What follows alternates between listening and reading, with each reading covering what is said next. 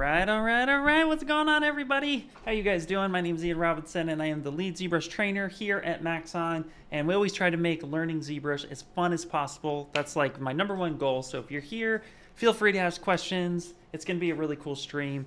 Also, too, I just kind of wanted to I actually wanted to go over a few things before we started, but of course we have a sphere here, so we're going to be going into some fun stuff. Real quick, I'm just going to go ahead and see about turning on some music, of course. So let me just do that real quick. Logging into Pretzel Rocks, all that good fun stuff. How is everyone doing? Hopefully everyone's doing okay. I did wanted to let everybody know that I was actually out for the last couple weeks. I got a little sick, but I'm happy to report that I'm back. Everything's well, so it's a lot of fun. So, yeah. Let's actually, real quick, I just need to log into my Pretzel Rocks real fast. It signed me out, so that's no big deal. Let's see here real quick. Let me just log in. How's everyone doing? Hopefully everyone has had such a wonderful day, week so far. We're already into March, which is crazy. That's crazy talk. Like, what is even happening right now?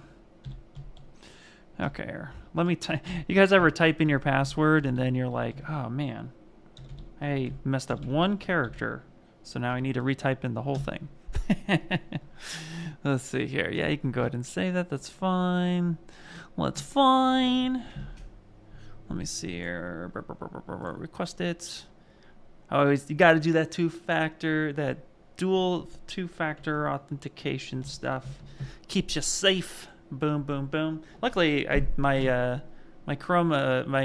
keyboard thing unfortunately no works. So okay, great. We're logged in. Let's go ahead and of course hit play. So hopefully you guys can hear the music as well. Always like to share that stuff. All right, what's going on, Crimson, Myers, Aiken, Sparky Face, and Witch Cat Crochet? What's happening? All right, so today, what are we doing today, which is going to be a lot of fun? I'm going to go ahead and pull up my reference. We did the crane already from Teenage Mutant Ninja Turtles. I wanted to get into maybe doing some more substance stuff with that a little bit later, but when I got sick, I just hadn't had time to really work on it. So it's pretty much finished on the modeling side. We just need to do a few other things to get it going. So I'll continue that project later, or finish the substance side and stuff later. For right now, we're gonna make this guy right here. So boom, boom, boom. Look at this little guy. So freaking cute. I love him. This was actually drawn for me quite a long time ago by my girlfriend Casey. So shout out to her. She actually drew this a little bit ago. I want to say actually now going on like five years now. So yeah, but you know, been a couple days. So it's about time I actually model it. So we're gonna be doing a Chibi Deadpool, and I'm super excited. Chase, no worries. Hio, hopefully I said that right. Welcome, welcome. Yeah, you can't say you're at work. No big deal. I totally understand. So the fact that you're here now is all that matters. So boom. All right, let's get my tablets. I'm rocking the Sense Labs 24-inch display. So let me just pull this sucker forward. Let me get my pen, my glove, and let's do it. Boom. All right, so we're going to be doing a chibi block out. That's going to be super fun. And then let's get into it. Let's also adjust the mic a little bit. There we go. You guys can tell I haven't streamed in a couple days. So let me get right back into it. So yeah, so we're going to be going on this guy. So first things first, we obviously need to do a body block out. So we're going to go ahead and just hit save as. And let's go into my OneDrive 2024 projects, and we're going to call this the DP Chibi. I haven't sculpted a chibi in a little bit, so it'll be fun to try this block out again and see what where I've come from. You know, like how long it's. Man, words are difficult. It'll be interesting to see how I approach it this time versus like the last time I made a chibi. I think it was like 2 years ago. And I'm thinking about making this one animation ready because I want to do some more project with some Cinema 4D stuff. So we're going to go DP_Chibi block out. And this will be block out _001. That's a 2. Boom. All right. So let's get going. Let's get crackling. And of course, too, if you have any questions, please feel free to ask. Sparky says, "Haha, I love it. It's so fun of a design." Yeah, absolutely, right? It's super cool. If you guys can tell, there's a reason why there's a giant cup of coffee in the actual reference. So this will be a lot of fun. Okay, so one thing I've learned is that chibi proportions are basically the size of 2 heads, but there is a little bit of like this head right here. If we take a look at some measurements real fast, so let's do that. This is super important in the design phase, and I like to do this. I like to call this stuff out as much as possible. So for example, let's go ahead and just take a plane real fast, and let's do this. Let's actually reconstruct a little bit so we just have lower resolution, because I want to give this some thickness. So we're going to use the Z modeler brush and just give it a little bit of thickness so I can rotate it on its side, turn perspective off, and then this way too we can kind of see what is happening. So let's move this up like this. So if I were to put this at the top of his head and then use the gizmo, drag that out, say something like that, that's about where that would be. And then if I were to do one more, you would see right now that this character, even though he's hugging the coffee, his feet don't quite go to the second. Let's get a different color. So, oh, I zoomed in on here. Let's move that back. So if we were to line up the line from here to here, you could see that this is about 1 head size. So it's about 1 head. It's a little bit, you know, there's some spacing and stuff involved, but that's about 1 head size. So if we were to, we can back this up one more time, of course. Let's actually make this even skinnier with a different color so we can really see. Pick all the colors. So if I were to, again, call this out, we say right about there. Boom. So we have this is about 1 head, and then this is the size of another head. And you can see that his feet doesn't quite come to the bottom of that, which means that if he were to stand up, his body would be the proportion of an entire head. So these are things that we want to call out immediately in the design. So this will be our kind of guideline into how to keep that structure. So here we're going to call this Chibi Guide or Height Guide. So this way we kind of help make sure that we honor ourselves and we don't just kind of guess what that size would be. We actually figure it out. So we want to make sure that we do that. What's up, Ryan? How's it going? Leonard, buddy, what's happening? Ryan Darley. There's 2 Ryans now. We got Ryan McAlee and Ryan Darley. What's happening, buddies? How you guys doing? Are you going to make that so you can attach it to your real cup of coffee? Leonard, buddy, man. Love the way you think, dude. I love the way you think. Of course, man. Absolutely. Of course we have to do that. I want to make an animation ready one, but then of course we got to hook it up for that. Dude, everybody, Leonard gets 50 Maxon points. They're like the Gryffindor points. We're just going to hand them out like candy. Okay, so now that we have this, let's go ahead and... Now what I like to do, of course, is... Let's actually shrink this down like this. Okay, I'm going to actually set this right here in the center so that it is truly in the middle. And we don't need this super lengthy one. We just need the scales to be something like that. So we're going to hide this guy, though, of course. And we're going to duplicate this, and we're going to put this down below. And this, of course, will be the DP head. So let's go ahead and do that. Now, what's fun is, of course, that we want to kind of get a little bit of an anime style head going on here. So we're going to kind of just give ourselves a little bit of play. He has such a round head, so what we're going to do is we're going to control copy this. I'm going to go ahead and just do the blockout method. And that's a huge shout out, of course, to my mentor and old teacher and friend, Shane Olson. Taught me how to do this a long time ago. Super fun. So now, of course, we want to make sure he has nice big cheeks and a nice big forehead. So we're going to really honor this by pushing this in. And this material is the not so good material to see. So, and you know, we can just turn off the lines if we wanted to.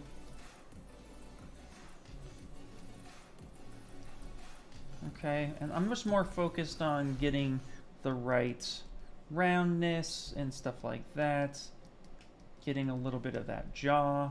So we can always make this, we're bound to this guideline. So we can actually scale this up and bring this down a little bit. We just want that to fit right inside. We'll isolate this. And we're just going to have this kind of wrap around. Now faces, here's some fun anatomy tip. Faces actually draft. They draft from the center, right here from the center of it, and then they draft backwards, right? So we want to make sure, if we solo this out a little bit, that when we look at it this way, we have a nice angle happening that's just drafting backwards a bit. So when we do this, let's just back this up for a second. I want to make sure that this gets pulled back and it angles in. And of course, we'll have some nice space for his eyes. So we're going to pull that in just a little bit. And of course, too, we're going to want those cheeks coming out. So we're trying to get just a nice profile. Let's see here. Give him the brown pants. Yes. What's up, Travis? How you doing? What is up? Oh, man, we have a lot of people. Groovin' Magic, waving. Hello, how you doing? Hello, Cradix Brit. If I didn't see you, I didn't see you in the chat there, but hello. Everybody's calling you out, so what's happening? Good to have you here, Brit.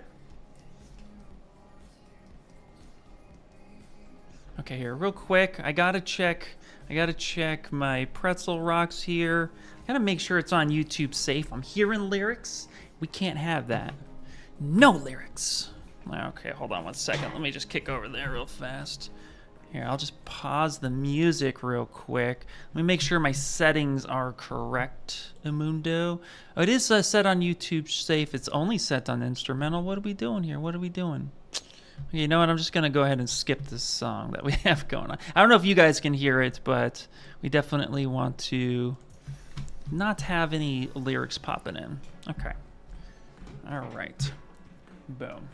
I just like having a little bit of tunes. All right. So let's turn solo back off. Is everybody excited for the new Deadpool and Wolverine? Because obviously. It's midnight right now. Is Xingying? Is that how you say it? Shi or she? Hopefully I didn't butcher that. I'm so sorry if I did. I like to try to pronounce names as much as possible. Okay. So this is actually, yeah, this is actually pretty cool. Okay, so again, what I want to make sure that I do here is that I honor the overall shape of the head itself, but we want to actually be able to have like a nice good round. So let's pull this back just a little bit. Even though the head is mostly circular, what I want to be able to do, it's going to be a mask, so there's going to be a face, say right about, eyes right about here, and also too, I'm going to want to pull this down a little bit because it's going to be overall the actual shape of the head and stuff like that. The face is at the lower third of the actual head, so we want to honor that as much as possible. Now I want to give him a nose a little bit, so we're going to give him a bit of a nose here. And we'll do a little bit of a smooth. Now, I'm not going to worry about that too much. We're just going to get the main head shape in there. And then I actually might kind of pull this in just a little bit. Just a little bit, honoring an actual head shape. Okay, so we have that. Now let's go ahead and let's get the body. Now we got to focus on some proportions. Yeah, awesome. Okay, very cool. So we want to now focus on some proportions. Now the thing is that when you're dealing with real anatomy, obviously with a human character or humanoid type character, the thing to remember is that proportions are super key, and you want to make sure that you have good volume and everything kind of lines up. So we're just shrinking this down and we're simplifying it. So we're going to go ahead and we're going to work on, quote, the rib cage. So we're going to scale this guy down here, and I'm going to focus on just the body part of it too. So I'm going to, let's go ahead and, this is actually, Okay, now what we need to do, I'm smoothing and nothing's happening. If you are working on your model and you're smoothing or you're trying to sculpt and nothing's happening, and you see that I have a reference up here, what this indicates is actually that under samples, we have spotlight projection turned on. That's on by default. Anytime we use spotlight to hold our reference, it's going to engage the projection part, which allows ZBrush to take a look at the image and actually display not only the color, but sculptural changes as well. So it's trying to do that with the move brush or the smooth brush and it just won't let me do it. So I have to turn this off. And now when I turn that off and I start smoothing, boom, there you go. It was able to do it. So with that turned on, I wasn't able to do anything with the smooth because it's protecting from the sculptural element. So we're going to go ahead and just do a light, smooth, relax. So I'm pressing shift for the smooth, start smoothing, and then I let go and it relaxes it and gives me a little bit more of a warp. So, and now we're going to go ahead and we're going to use Move Infinite, and we're going to get kind of a teardrop shape for the body. And the reason why I'm using Move Infinite is I want to infinitely make sure that it's equal on one side to another. So that's going to grab all the way through the model. Matthew says, by the way, the ZBrush gloves I got from you last year are good quality, better than the Wacom ones. Oh, wow. Awesome. I'm glad you guys love them. We're going to have, if you guys are going to be at events like NAB, I'm going to be at GDC, so I'm going to see if I can grab a pack of gloves and come up to GDC. And if you see me walking around or at the Sense Labs booth or at the Dell booth, that's March 18th through the 22nd, so in 2 weeks' time. So if you're up there in San Francisco, I'm going to see if I can get some gloves and possibly some ZBrush bracelets. So if you see me, come say hi, grab a bracelet, grab a glove, and that will be there. What's up, Chris? How you guys doing? What's up, man?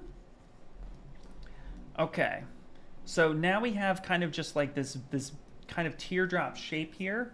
Now what I want to do is get the legs in, and then I'm going to want to get the arms in, and then we're going to match what we want. Now this is also a little bit too rounded, so we're going to just kind of square that off just a little bit. And again, that Move Infinite is just really allowing me to make that changes on both sides, just like such. Okay, cool. Now I'm going to go ahead and just control drag and get this copied. Now I'm going to split this off actually. So I'm going to go to split unmasked points, and then I'm going to pick this guy and this. So this will be the torso. So just for now, I'm going to name stuff, even though we're going to end up merging it and making it one mesh. I'm going to call this the torso, and then I'm going to call this the legs. Okay. And then I'm going to turn off symmetry. So we're going to hit X for turn that off. And we're going to kind of get this in here. And actually, I'm going to scale this down. And we're going to move this over. And then let's go ahead and adjust this a little bit. So we want to make sure that we don't give them too skinny of legs either. Like that's something we definitely don't want to do.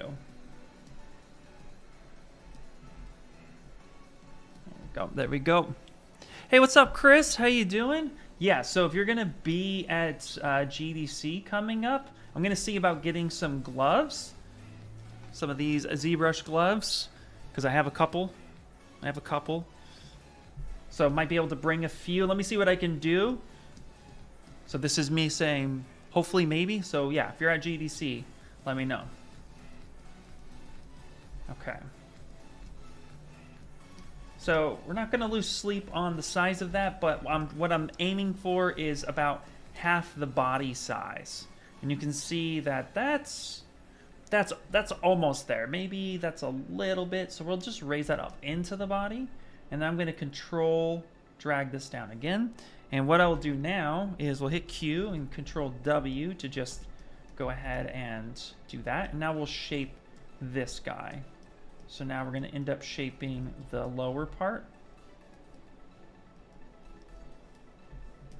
And I'm not going to worry about too many proportions, but here's the thing. I definitely want to make sure that we at least have some accuracy with the way the leg flows. So I don't have an écrochet here. However, we do have one built in ZBrush. So if we come up here to Tool, and we go ahead and grab this anatomy model. So even if you're doing stylized, don't be afraid to reference real anatomy. And if we take a look at the front of the leg, you can see here we have a few apex points. So if I were to draw a straight line straight down from the inner thigh, right, you would see here that we actually have a nice tapering going on. So there's actually a bit of room between the inner thigh and the inner knee and the way that the knee flows, right? So the way this is going, what we want to actually do is I'll actually put this over here and we'll just take a look at this. So I'm going to go Shift S to stamp that. Let's go back to our chibi guy and let's kind of reference this a little bit. We're not going for true realism, but we're going for enough. I want to ask how many, let's see here. Some great questions, by the way. Can you do like very basic for us, start learning ZBrush and what tutorials to do next? Because you do self-study. So, ha-ha-ha-he, love the name, by the way. Yes, actually, we have a few things for you. So my streams right now are dedicated to, you know, starting in ZBrush all the way to advanced ZBrush. However, if you want a tutorial series that's 100% free, get you understanding ZBrush a lot more, and just get you into it, you can actually go to, and let me just come over here real quick, pop this up, and I'm going to send this link in the chat, but if you go to the maxon.net, and you go to Learn and under University, we also have a bunch of YouTube videos as well. But you can see here we have a Getting Started with ZBrush. You'll just click that. And I have Anna Carolina here, who was amazing and actually coming on and helping us record this series. So I'm going to put this in the chat for you right now. Boop. And that is going to definitely get you started in ZBrush. Now, there's other assets to this. If you go to YouTube, of course, and you just come up here and type in Ask ZBrush. This is a long-standing series that we're looking to get into another actual season of. We haven't done a season in a little bit, just because of the transition and everything that's been happening at Maxon. You know, it's been very fun trying to get things organized in a way. So we want to come up with a new series. So here is a Ask ZBrush series. If you got specific questions, there's over 500 videos so far, so a lot of information on how to get started quick, fast, and in a hurry within ZBrush. So you got Cineversity, the Getting Started series, as well as this. Yep, yeah, you also have Michael Pavlovich on YouTube. There's so many great people on there. So even I'm not as active on my YouTube as much anymore since I started working for Maxon. So the majority of tutorials that happen on Maxon side now is under my team. So my personal YouTube has not been active in a while, but some of my stuff ended up on Cineversity as well, like how to make a cam view and some other stuff, and also some polygroup it techniques. So, but you can always ask me as well. I'm here to help. Okay, great. Okay, so. But those are all super perfect for getting started and learning, which is the most important part, because we all got to start somewhere. And I'm like you, I'm a self learner for the majority of it until I ended up going under Shane Olson. Actually, my first teacher was that I picked up. I self-taught for about a couple years, and then the first official teacher I went and I looked at was actually Dave Igo, and Dave was super amazing. Yeah, super awesome dude.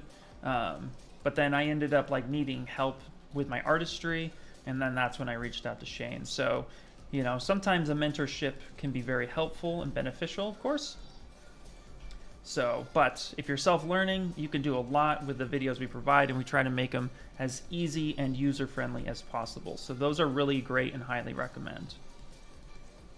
There's also ZBrush Live, so just like this, there's more than just me on here. There's a ton of artists. We got Ashley Adams, we have Shane Olson, Michael Pavlovich, we have Pablo Munoz, we have Eric Keller, we have Arik Morgan, we have just a ton of people on the list. Sorry if I didn't, there's a bunch on there, but you can actually just follow this channel and just hit that bell notification anytime we go live. You can see a ton of artists on there. There's just so many people. It's amazing. Actually, Tamal Whittleblock, he just went live last night. He does jewelry. So if you're into making jewelry, then that is definitely something I recommend as well. So a lot of fun stuff. All right. Okay, so here's something to really point out too, is that legs taper backwards. Legs are never like straight up and down. They actually kind of taper backwards. Think of yourself as like you're kind of falling when you're walking, but you're catching yourself. And legs always have just a little bit of like a taper back a bit, just because of the way it is. Like it's very interesting the way you design. Like I've designed legs to be really straight and then they just end up looking wrong. So I give my legs just a little bit of a taper back, just something that's just a little bit. And that's usually enough information to get me in my leg correctly. So let's go ahead and Control W this, turn that wireframe on, and actually make this a new poly group. And let's get that. And now we're gonna go ahead and give him feet. And you can just see here, I'm repurposing a good chunk of my mesh.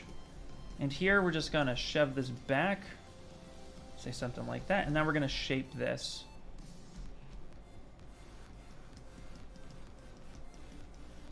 Just get like a halfway decent foot on here.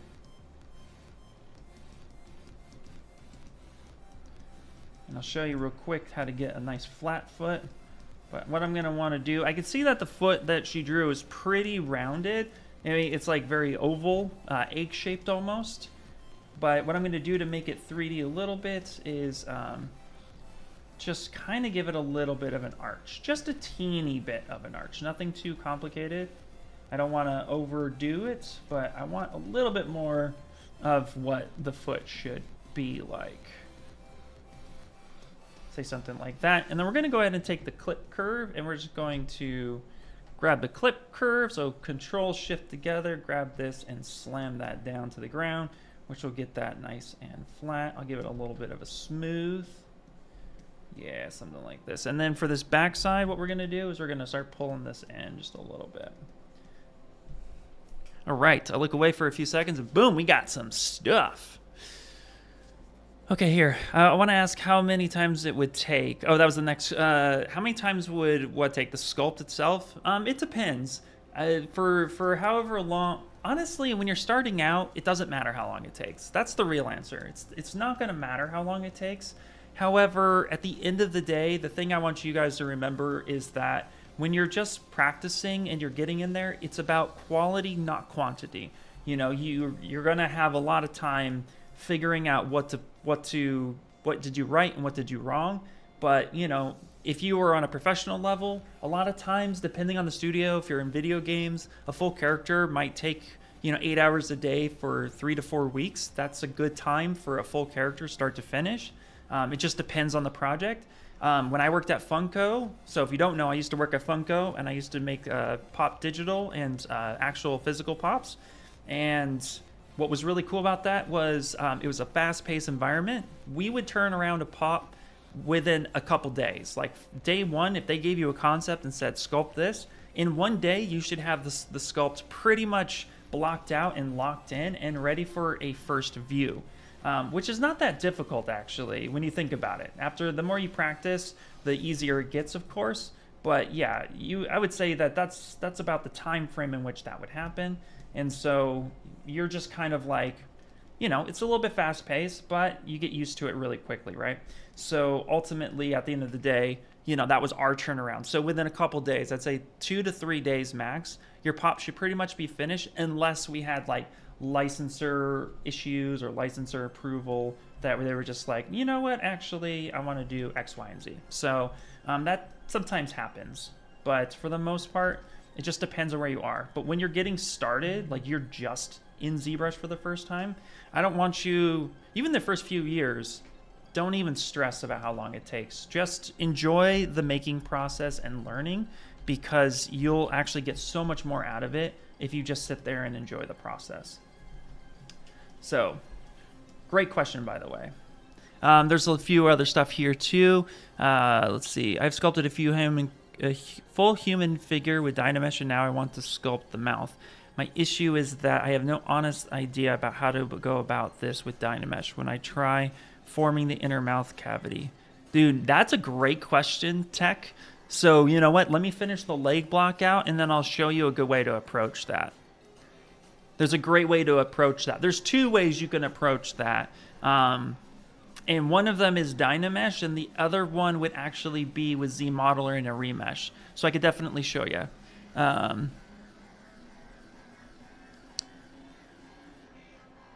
Yeah. So let me go ahead and get into that.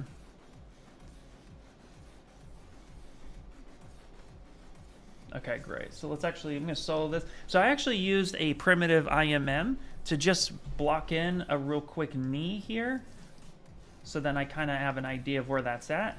And I'm going to make, knees are kind of shield shaped. They're kind of, you know, just something like that. I'm just going to kind of shove that in there a little bit. And the reason why I want this knee right here, it's just going to be when I weld this together, it's going to be a little bit more. Now, if you're doing this, if you like to work with big brushes and you're like, man, I'm pulling this around and I can't, I pull this and then I pull that and I pull this, don't worry about that. What you do is just kind of get it in place. If you want that to intersect more, just go up to brush, go up to auto masking, back face mask. Now you can just pull that sucker straight back. And that's going to protect the ability, if you don't know, that's going to protect the ability to, if I got a big brush, it's going to only affect the front facing normals that I'm grabbing, and the back face is going to mask it off automatically. So back face mask, the back facing normals. That's the way to go about it. Okay. And now that we have the actual knee in place, this is close enough for government work. So I'm going to go ahead and mirror and weld that. And we already have a little bit of a figure. Now, real quick, I'm going to go into the body real fast, and I'm going to reshape this. I want a little bit of an S-curve, so I'm actually going to lift this up just a little bit, say something like that. I'm going to kind of give him a little bit of an arch and get some shape language here. This is what I'm looking for right now. I'm going to grab the select lasso. If I start here, I want this kind of language. It's an S-curve, and that's the language that I would like to see. So you can see that we have a little bit of that happening. It's not exaggerated a lot, but it's enough to let me know that I'm in the right direction. So I will gladly take this. Now he's Deadpool, so of course he's a little bit fit, right? So we don't want to make him too skinny, and we don't want to make him super chunky, but he is a chibi, so we can give him a little bit of a cute belly. Say something like that, you know, and we can give him a little bit of a arch like that. And let's go ahead and hit save. Now let's go to the how to make a mouth part real fast. So let's do this. So we got this guy up here. I'm going to go ahead and just hide this over here, and I'm actually going to close this up, and let's just move our little chibi guy right over here. And now let's see what can I use real fast. You know, I'm just going to show you on a sphere. I don't want to open up another project. Let me actually take this head. Real quick. I'm just going to duplicate it real fast. We'll solo this out. And let me just show you on here, for example. So let me weld this together so it's fully DynaMeshed. So geometry, DynaMesh, and just boop. Ooh, that is low resolution, so let's kick that up. Low resolution, there we go. Say something like that, that's totally fine. Okay, and let me just sculpt in real quickly where an eye would be. Just so we can tell that it's some sort of head, right? Okay. Now, there's a couple ways you can approach doing a mouth inside of ZBrush. Okay, and this is actually might be better where now I'm going to go ahead and do this. So if you want to create a mouth in ZBrush, there's a couple ways that you can go about doing this. DynaMesh, here's the thing about DynaMesh, is that the point in which if I have this point out here, it's designed to weld, and it's designed to make something watertight, meaning it's going to delete all the internal mesh and close any holes. So if I am having two surfaces that are very close together, like this, for example, very close together, at some point in time, the resolution is going to try to weld this together. And this is going to fight you the entire time, right? And the closer this gets, the more that bounds. And then you're stuck trying to rip this apart. So what I actually recommend, if you're going to do it with DynaMesh, is that you start the mouth cavity with an open mouth. and then you ZBrush it and get to some mesh that you're not working with DynaMesh. So for example here, if I wanted to do a mouth, let me take the clay buildup, and I'm going to go ahead and just start like kind of popping a hole in here. And I'm going to just really open this up. Say something like this. Okay, I'm working a little fast, so make sure to take your time. So let's get something like that. Okay, so now I have a mouth here. Now something to note is that in animation and in games, you have what's called a mouth bag. And that is where you actually pop a hole down the throat a little bit, and the mesh ultimately comes to an end. But it's deep enough that you can't see it, and it looks like the actual character has a hole where they can eat food and swallow, right? Well, that's really hard to do with DynaMesh. So the way I prefer to do that is actually with ZModeler. So first you would get something like this, and then you would want to ZBrush this. So in this case, I'm gonna show you my kind of go-to method, is that I start with a relatively high, so 10, 15, maybe 20 polygons, because this is based in thousands. And if we look up here at the top, I actually have 35,000 active points. That's pretty low for what we're going for. So what we're gonna do is we're actually gonna kick this up just a little bit so that the resolution change isn't drastic. I'm gonna say keep groups, but I'm gonna smooth groups down to 0. Now, it's not to keep these groups here. It's actually to prevent what appears to be too much smoothing or shrinkage. When you get really low vertices, you're going to get a little bit of smoothing happening to the normal, and that's going to appear as if your mesh is shrinking, and you don't want that. So you're going to go ahead and just hit smooth. You're going to hit keep groups with smooth groups down to 0. It's going to prevent that from smoothing too much. And then I like to take adaptives turned on, but adaptive size really far down, like 0, 1, maybe 5 max. This is going to allow the quads, when you hit ZBrush, to actually stay even instead of adapting to the mesh. So basically here, as it starts coming up, you might get a big quad, and then as it hits smaller details, it's going to go small quad, small quad, small quad. I want even topology because I want to use it for ZBrushing. So I'm going to say, okay, let's go ahead and do that. And then if you have a lot of detail, it's okay to go ahead and come up here at the top and actually hold Control and stamp a little history marker to preserve that detail. But if you're actually making the mesh to be nice and clean and you don't have a lot of detail, then you're just trying to get main shapes, then this part's not necessary. Just depends on what you're trying to achieve. And then we're gonna go ahead and hit ZBrush. And then I'm gonna take a sip of water, then coffee. There we go. So we actually have a pretty good mesh here. This is actually easy enough to work on, but we got a couple errors up here. So we're gonna go half and we're gonna try that again. And that's not too bad. That's starting to look pretty good. Okay, so we could try one more time, see how low we can go. There we go, that's looking pretty good. And we actually have some nice, some nice ring happening here. Now notice this is stretching up here just a little bit. So instead, we can actually pull up a ZBrush guide, and we can say, you know what, we really want the edge flow to happen like this. So let's actually do it on this side here. I like this, so then we're gonna hit same, and we're gonna see if we can correct that a little bit. All right, that's good enough for what we want. Now that you have a ZBrush face, this is where, of course, you can actually start making the mouth bag really simple. And I feel like I have to sneeze, so 1 second. Okay. It went away.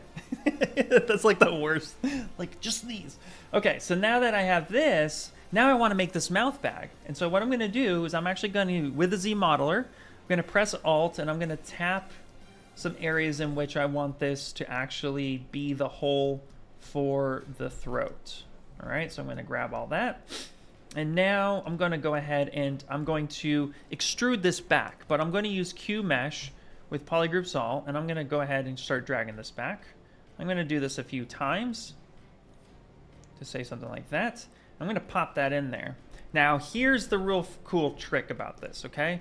Is that I'm actually going to, with polygroups, because we now have polygroups in there, I'm gonna press Shift and Control, and I'm gonna grab these 2 polygroups, and the way you do that is if you wanna grab 2 polygroups with the same click, you just click the vertice between the 2 polygroups. So let's really get in there. So that's Shift and Control and tap boop right there, and that actually keeps that. And now what we can do okay, is we can actually come in here, and I do this. I go to display properties, and I say double so I can see what's going on. And now I'm going to take the move brush. I'm going to start pulling this back and down. Okay, now I can absolutely, let's make sure we have symmetry turned on. We do. So I'm going to pull this back and down. Say something like this. Okay. Now I can, of course, come in here, mask this side, and then just do a little bit of a smooth relax. Kind of get this in there like such. And that's going to go something like that. And then what I'm going to do is I'm going to ZBrush this. And I'm going to go ahead and say, let's keep the same, because we added some topology. Now we do have a little bit of peeking through there. We can just smooth that. I'm going to say, go ahead and keep the same. I'm going to ZBrush that. And now that's going to create this. So now what's going to happen is I'm going to go ahead and just hit render. And you can see here that now that kind of makes that dark. Now, this might be a little bit not big enough, or this might be too big, so you can always adjust. But in this case here, this is actually going to be pretty much what I'm looking for. I can smooth that down at the top because I want this to kind of come down like this. There we go. And then of course too, I can even widen this out, so I can pull these over, say like this. And if the move brush doesn't work for you, what you can do is actually grab the inflate brush. So that's B for brush, I and N. And then I'm going to inflate, but see if I start inflating, because the normals are reversed, it's actually going in. So I'm going to press Alt and inflate it this way. And that's going to help inflate that side. There we go. And then I'm actually going to give it some topology. So I'm going to go ahead and double this, ZBrush that, give it a little bit more topology. And now I can actually open the mouth on the inside just a bit more. And now I have this mouth bag. I can actually now start shaping the mouth a little bit. So I can come in here and I can start coming in, pulling this in and closing this up a bit. Now, one thing to remember here is that at some point the move brush is trying to protect both sides of the mesh. It doesn't want this to be really, doesn't want me to really come in here and actually, you know, close this. But if you want the mouth to be closed, just grab the move topological and then come up to brush, come up to auto masking and adjust the range. I think if I drop it lower, I can actually work both sides and start closing that. I can also come in here and give it a little bit of an inflate, and I can start closing that. And I can do that on a layer, right? And with that move topological, let's go BMT. You are able to come back in and reopen it with some finessing. Of course, this takes a little bit of time. Now, the only time I would close the mouth is if I needed it closed. A lot of times this would actually get me into blend shapes, which is now, of course, having the mouth relatively open, using the layer system to then animate the mouth, which, because I just mentioned it, I'll show you real quick.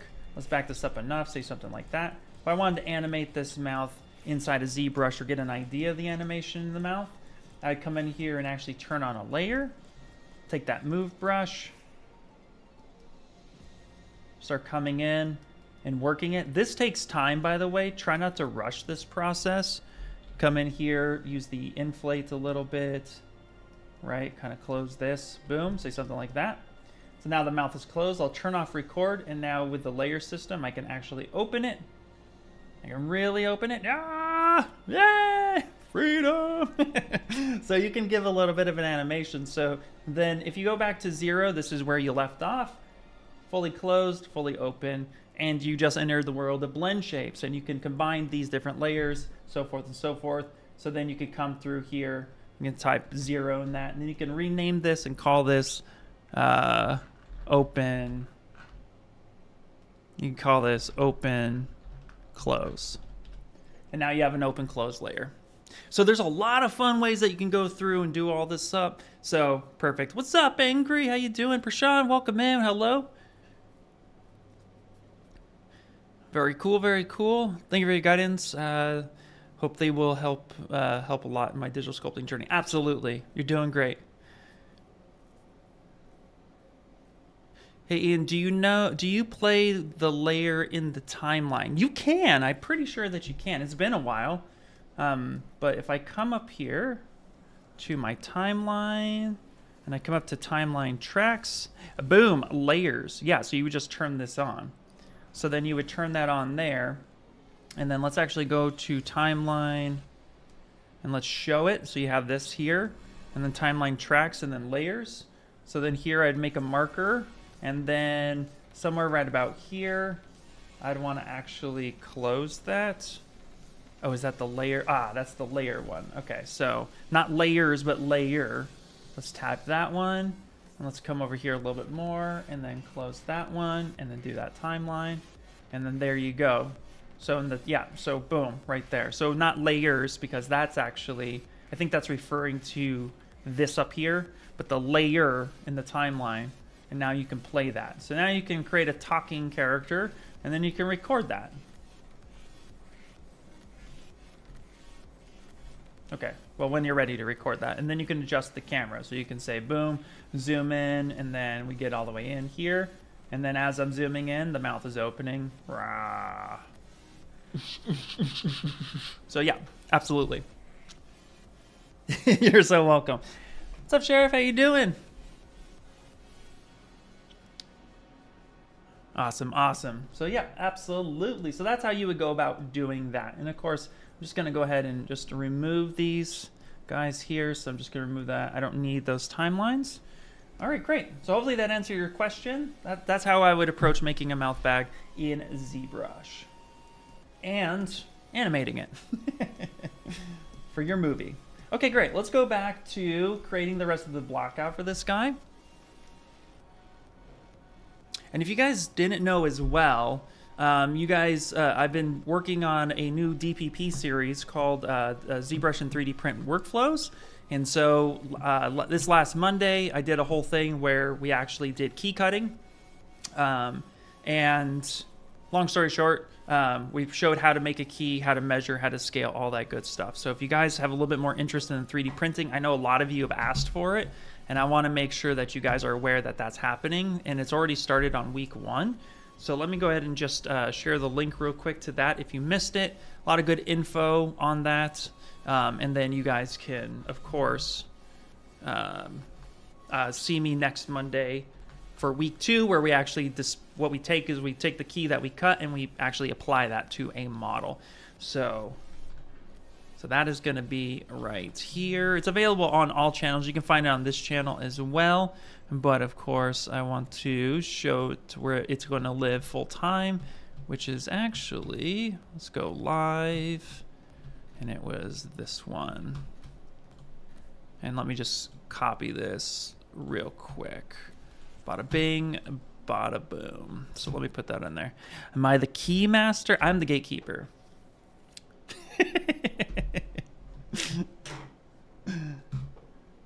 Can you export the animation open in Cinema? Crazy Alexander, I don't think you can do that here. I'm not sure, actually. I've not attempted that. I don't think so, but you can make animations in Cinema. So, and there's like a whole series on that as well. I'm not sure if that works that way. I'd have to try it and get back to you, is what I'm saying. That would be more for definitely like, that would definitely be more for like just the recording itself. However, in the layer system, if you come here to layers, down at the bottom, we do have an import and record deformation animation. So you might be able to take the layers. I'll have to play with that in Cinema 4D specifically, because I'm not sure. I don't know Cinema 4D enough to answer that question, but I do know that we do support the import and export of these MDD file types. So you might be able to use the blend shapes in Cinema 4D. I'd have to play with that and get back to you on it, but I know that works well with Maya, so I'll have to see. Right, Leonard?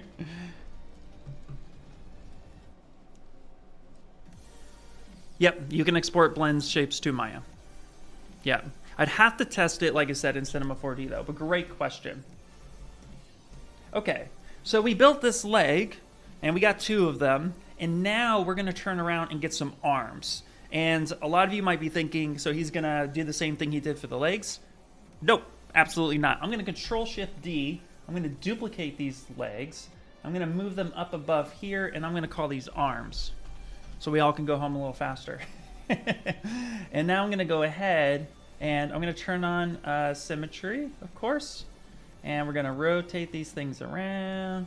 And I'm going to kind of come in here, rotate these, just say something like this. These guides are in my way right now, and that's okay. So I'm going to come through here, and now I'm going to remove this guy specifically, and I'm going to go ahead and do delete hidden. So let's go to geometry, modify topology, and delete hidden. And really what we're looking for now is just the ability to apply this to and make them arms. And so obviously we need to change the mesh a little bit. So I'm going to grab this guy, we're going to smooth this down just a little bit, make these a little bit more arm friendly. We're just going to repurpose what we already have because the proportions themselves are actually right where we need them to be. So let's go ahead and just not reinvent the wheel on this. But we will need to, of course, make these a little bit more arm-like. So let's go ahead and grab move. You guys are coming in with some fantastic questions, by the way, so thank you all for being here. I really appreciate that.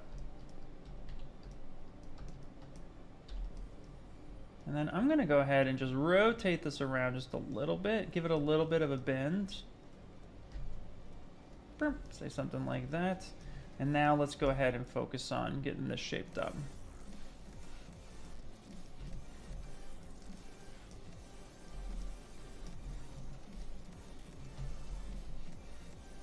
Okay, if you guys ever run into this, so I'm using the select lasso, and this happens a lot, and that's because of the select lasso. If you select the edge, it's going to clear that whole edge. So a lot of times when I'm zoomed out here, I might click that, or I might end up accidentally clicking the edge port. So a little trick for you is just select the part that you want and Control-Shift-A, and that will pretty much solve that problem for you. Or what you'll do is you can actually just come up here, grab the select rec, because it uses a different stroke type. If you look at the select lasso, it's using the lasso stroke type. So you could change that, but I figured just come up here and just pick the select rec, and that will also kind of solve that problem. So just a little tidbit on that. Let's go ahead and rotate this down a little bit. Cool. Now he's not super beefy, so we don't really need to focus too much on whether or not the arms themselves are very massive, but we do want to put them in a good place. And of course, too, I think we're going to need a neck on this guy. So let's come up here. Let's grab this tool. So Alt-Tap here. And let's go ahead and go B-I-T. I'm sorry, B-I-T. I must have hit something else like Y. And I'm going to go ahead and grab a cylinder. I'm going to insert this cylinder. I'm going to bring this forward and scale this up a little bit. And give me a proper neck here. Now the neck here is just more of a guideline for me. So I know that the placement is pretty good, but he has absolutely no collarbone, no shoulders whatsoever, right? So we need to kind of like flare this out a little bit more and give him a little bit more of like some anatomy, right? Let's come in and let's do that. I'm also going to clear that guy. Let's actually pull this up over here. There we go. And I'm going to just make sure that's a different poly group. I like to make sure my poly groups are drastically different from each other. Okay. There we go. Let's click this one, and then I'm just going to do a little bit of a rotate here. So I'm going to rotate this around just a bit, maybe pull that down, just so that the elbow is actually facing in the correct way, or more correct than it typically is. All right, here we got a question. Is it true that with the gizmo, if you scale it from the center with sustained control, it makes it inflate? Ooh, that's a great question, Renderman. Great question, and you are correct with that. So if you go to the gizmo, in 2024, it doesn't matter if you are in classic transpose or regular transpose. If you're not in 2024, you're in prior versions, it's just the transpose. And there is a difference between the two. It's very subtle, and I'll show those in a minute if you'd like.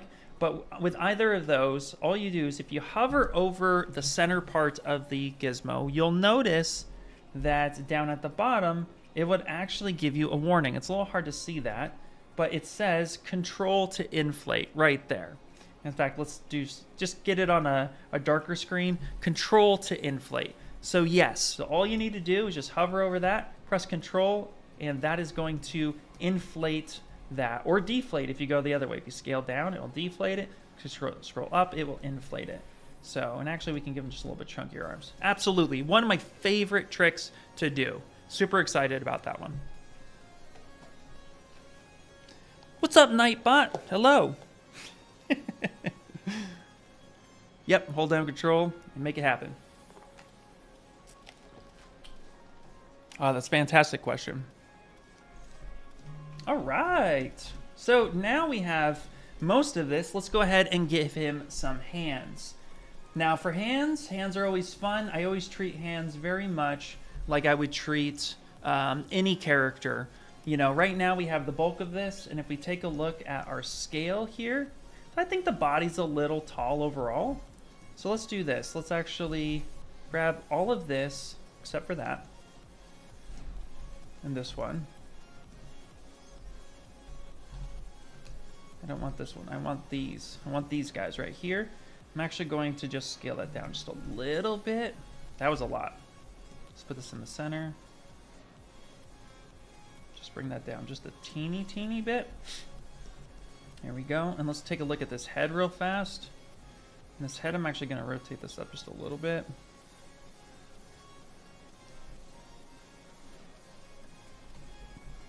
And let's set that, say...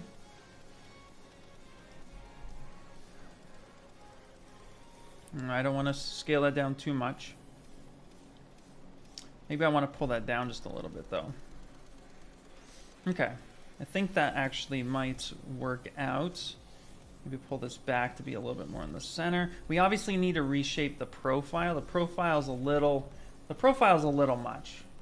So let's actually reshape this. So again, we get a little bit of a draft back. So I'm going to go ahead and hit the, let's go move infinite and start pulling this back a little bit. Okay. And I'm going to want to make this all one mesh here in a minute. So he doesn't have any ears because it's all tucked under the mask. We're not making an actual face today, but I do want to actually like make this sculptable here. So we're going to go ahead and start blending that in. But first, let me go ahead and just kind of sculpt out where the eye holes should be. And then we'll get to the hands.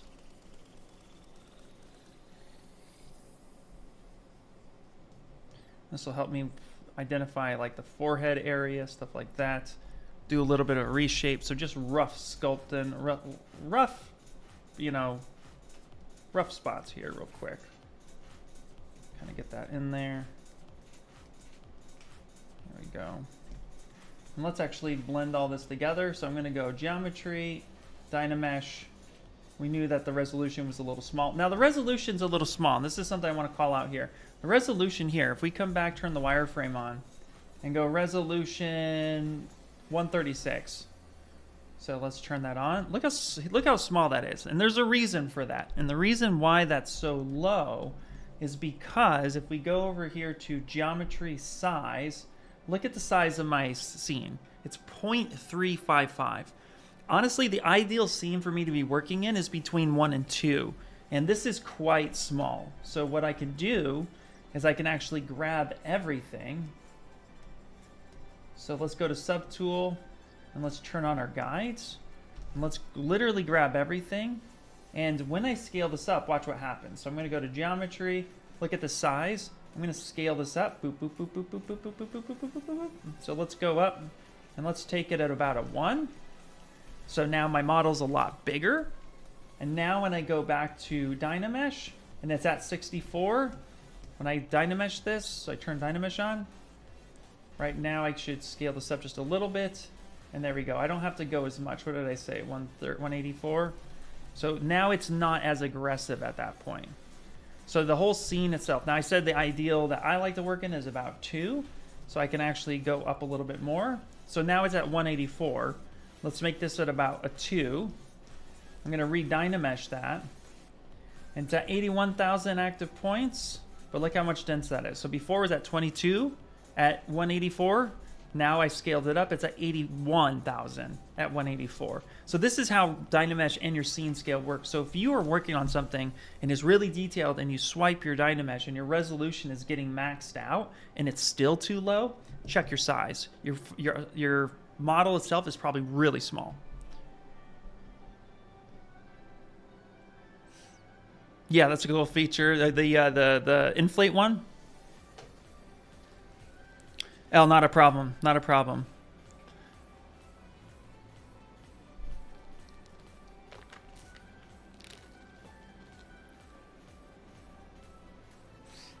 Yeah, you use blend shapes to Maya from ZBrush all the time? Absolutely. Yeah, that's what the MDD file was for.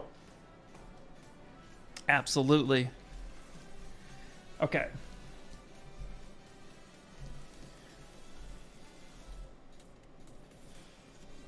Now we're gonna start kind of making this more of a Deadpool head. So now I'm actually going to, is this material good? Let me look at, if I pick, not startup, if I pick basic, I guess that's an okay material. Yeah, okay. Okay, what I want to do is actually kind of just shape this a little bit here. So I'm going to take my H polish a little bit. And like I said, the head itself drafts back a little bit. So I want to start by just coming in with H polish and just refining the actual shape of the head. Because he's in a mask, this works really well for me with stylized characters and stuff like that. Anytime you're doing anything stylized, I find that the H polish really just kind of helps me identify the head planes that I'm looking at. So something like this on the side. I know he's a chibi character, so he has a more rounded head, but I want to actually just come through and take a look at everything. So, and then I'll use the move brush to make some subtle changes. Alright, let's say something like that. Now it's Deadpool here, so let's make him look a little bit like Deadpool. So let's grab our little snake hook brush here. I'm going to come here at the top. I'm going to just go ahead and immediately just kind of pull out that little tail that he has. Re-DynaMesh that immediately. And then with this snake hook, I'm actually with a move brush. Let's go move brush. Let's go to brush, curve, and curve alpha because, or sorry, AccuCurve, because that allows things to come to a point. And I want that to be a little bit more of a point and more down this way. There we go. So again, that's brush, curve, AccuCurve. That makes things come to a point. So without it, if I do this, it's very round. But if I come here, AccuCurve, it's very sharp. This is also a really good way to make those nice, sharp, pointy things. You know, the nice, sharp, pointy things, the very technical term.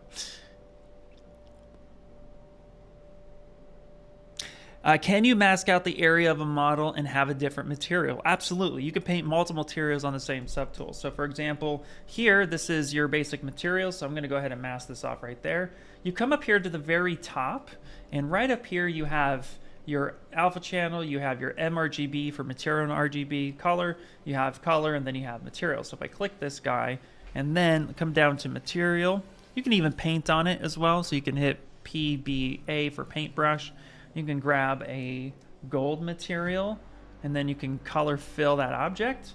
Then you can invert that mask and say, you know what, on this top, I want it to be really reflective. So of course here, let's do this. I said material, not color.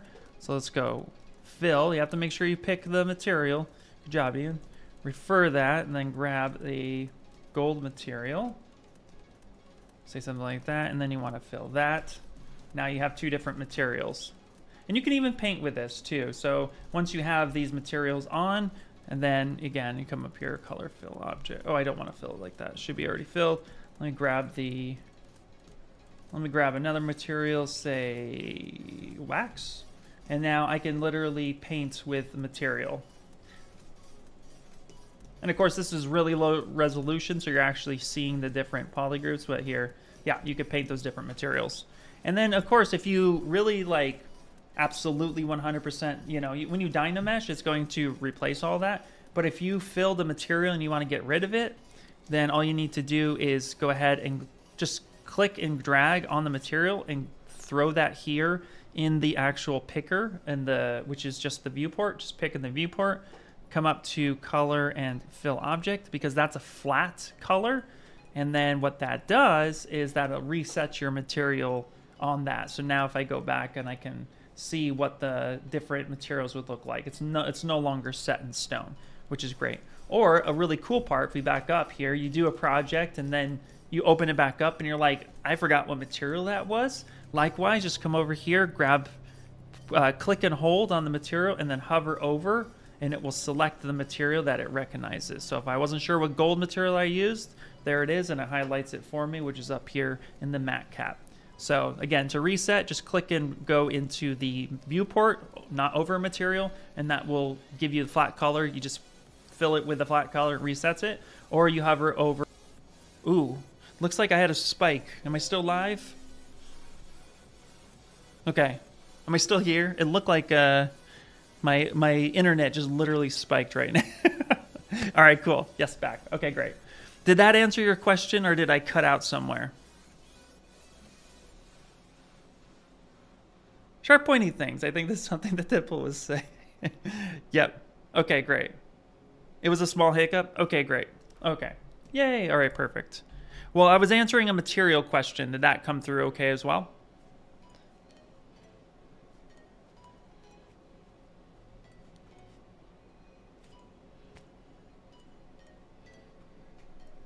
Boom, boom, boom, boom, boom. Okay.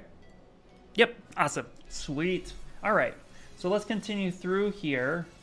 And again, I'm just going to be reshaping this just a little bit to my liking. Just get that nice little, look and feel. Now I'm going to pick a softer alpha. So I'm going to pick alpha 18. And I'm just going to go ahead here and just reshape this head to something that I like.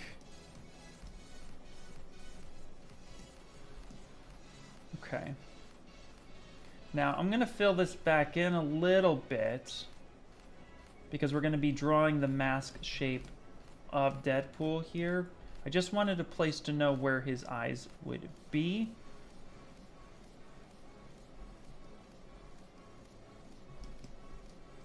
So let's pull this in just a little bit more. Awesome. Okay. Now we have a general idea of what that's going to look like. Now, what I'm going to do is, now that I have the main shape relatively where I want it to be, let's go ahead and grab this move brush. Again, I like to take my time. I don't like to rush any type of job unless I'm actually on a job that's like, yo, we need to get this out fast, right? But for something like this, we just get to take our time here, get the main basic shapes in. There we go. And then what I like to do before I commit to any changes here, I'm going to take the paintbrush, okay, and I'm just going to go ahead and fill this with a white color. And then I'm going to switch my swatch and go to black. And what I want to do is I actually want to go to stroke, lazy mouse, turn that up a little bit. Not with the material itself, but I want to now kind of come in with a color. And I want to kind of check how this is looking. So we get a little bit of a point here. And I want to see how this is going. And if I paint this in, this will give me a better example of how this is going to look.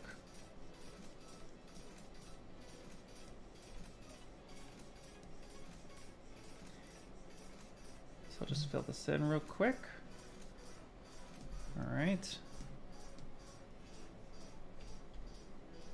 Now let's go ahead and hit save. It auto-saved right now, so let's go ahead and do that.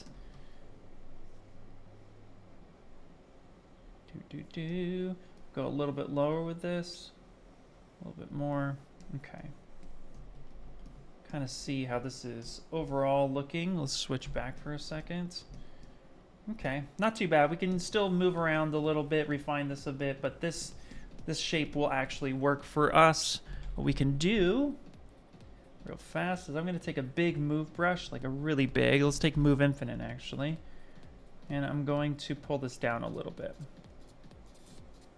And I'll pull this up just a little bit. So pulling down the forehead area just a bit, not so much the top of the head, and get just a little bit more of an honest look and feel.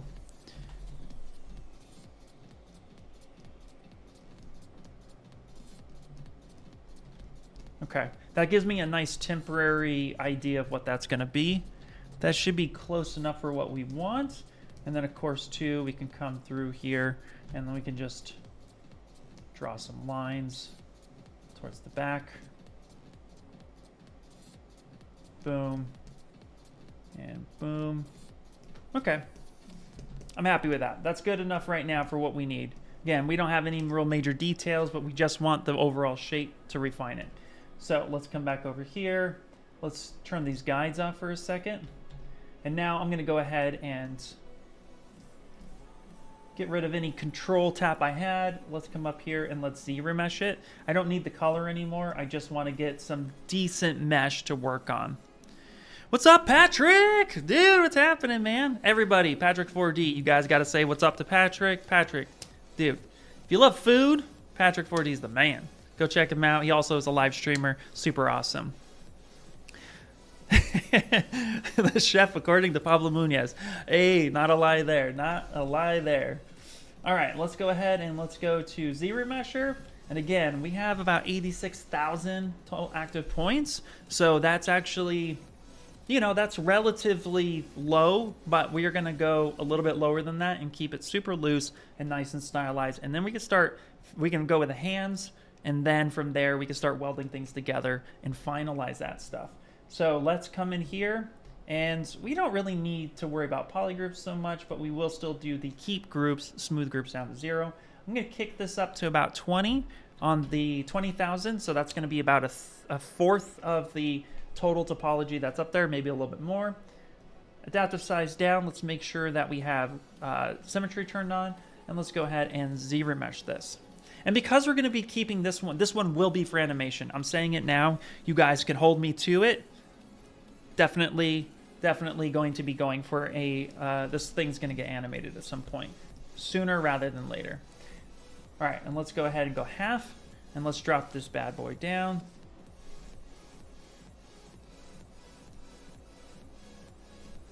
How low can we go?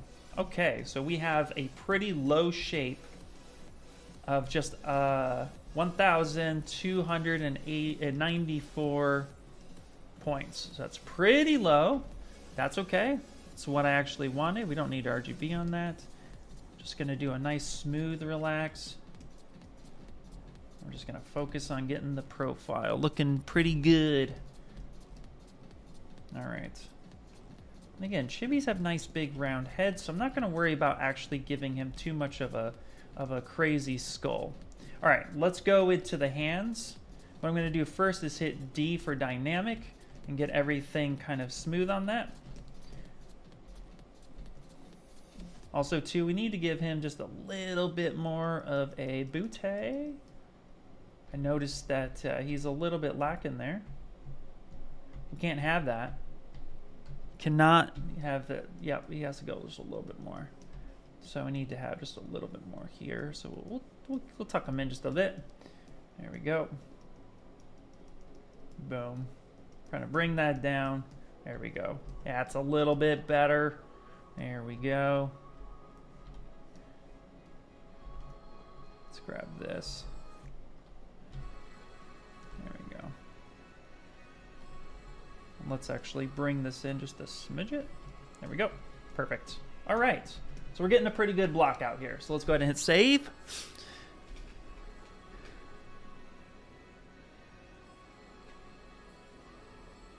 Hey, much love, guys. Yep, absolutely, dude. And I have to snap a cylinder to the center of another cylinder. Is that possible? Yes, that is absolutely possible.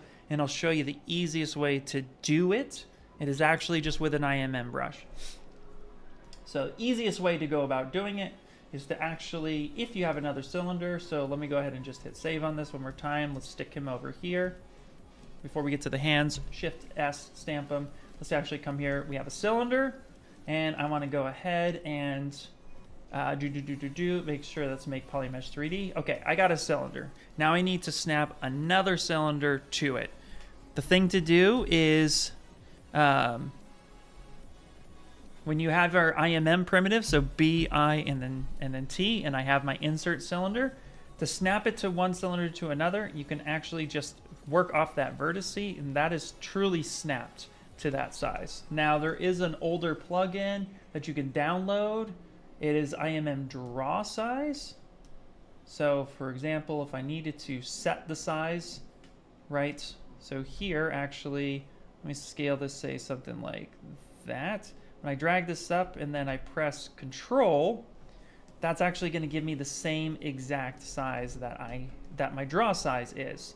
So if I hover over this again just a little bit, just make sure that I match the draw size here. So as I start dragging, press Control, and that's going to snap to your brush size, and that is completely snapped to it. So that is absolutely a way you can go about doing that. Now there is a new feature called an update called Contact, and let me see if I remember how to use that. We just came out with it, and it's been just a couple minutes since I played with it. The other thing too, real fast, is that there is a lining ability. So if you have if you have one subtool, so let's say you have this one over here, and I need to snap one to the other in a different size, or I need to line them up exactly, I can do that line up process by coming down to a line and just snapping these, and that this will align one to another, whichever one I have selected. So that's one way of doing it. The contact one, let me see if I remember it. If not, I know we have a video on it, and I can just point you to the video. So this one is new in 2024. So here, if I remember right, I think it's with a transpose. Let me just play with it for just a second. So if I want to go from here to here, see, and apply. Yes, okay, great. Okay, so if I have this cylinder here, so I'm gonna hit Y again. Just gonna snap that right there, say boom. Okay, so I'm just gonna kind of move this off over so I can see. So if I have this angled over here like this, then what I want to do is I want to be able to snap this to this guy, right? So I'll use the transpose, and I'll say take this edge, this vertice, and I want you to snap this to this dot right here. That's what I want you to do. Now, if I hit C1 and then apply, it's going to literally snap that cylinder to the top of this other cylinder, and then you can just go ahead and readjust that and make that as much as you know, just even that out a little bit and be like, boom, done. So those are the few ways that you can go about doing that. I actually really like doing the primitive ones. If I'm drawing out a primitive shape, it automatically works right there on any point that I touch. It's automatically snapping to that actual front-facing edge, so it's already there. If you see people draw this out and then press and hold Shift, like I'm here, and then I press and hold Shift, that's actually following the gizmo and the way the gizmo is facing. So being able to just draw that out, it's automatically facing the vertice I'm on. So, and then of course by pressing Control, it snaps to your brush size. So those are a few ways that you can go ahead and align that stuff as quick as possible. What's up, K-Win? Hey, how you doing?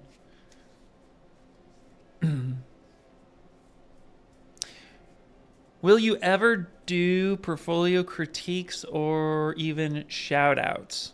You know, I haven't really considered it too much, but at the end of the day, I actually have a Discord dedicated to helping people. Like, that's just on my off time. I have a Discord dedicated to helping people that actually, like, if you need a critique or if you're like not sure about something or you want feedback, there's a bunch of artists that literally are just there to, you know, it's a whole community that has just a bunch of, you know, really awesome people that help out with that. So if you want like my personal feedback on it, then you can always with this link I'm going to drop in the chat right now, you can absolutely just send your stuff in there and be like, hey, can you give me a quick, can you give this a quick look?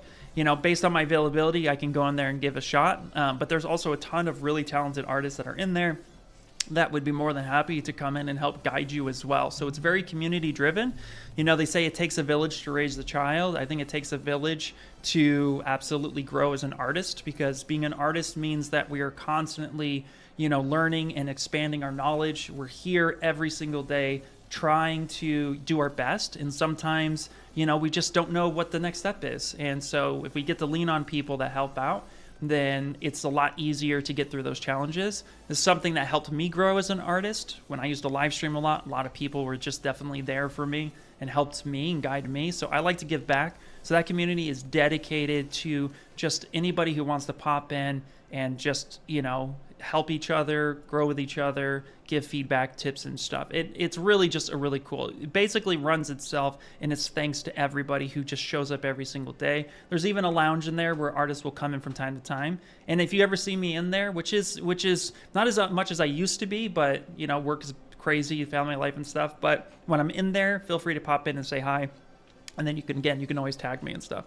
So we also have, and then we also have an official ZBrush Discord as well. So if you need more specific ZBrush help, we have that here. I'll drop the link, and that was definitely something that you can pop in there and get a little bit more ZBrush feedback. But yeah, any one of those will be super helpful for you. All right, catch a ride. All right, so now let's do this. So what I'm gonna do before I make the hands, I want to merge the body and get the body one piece, and then we're gonna do the hands. So, and this basically turned into how to make a base mesh with Ian Robinson.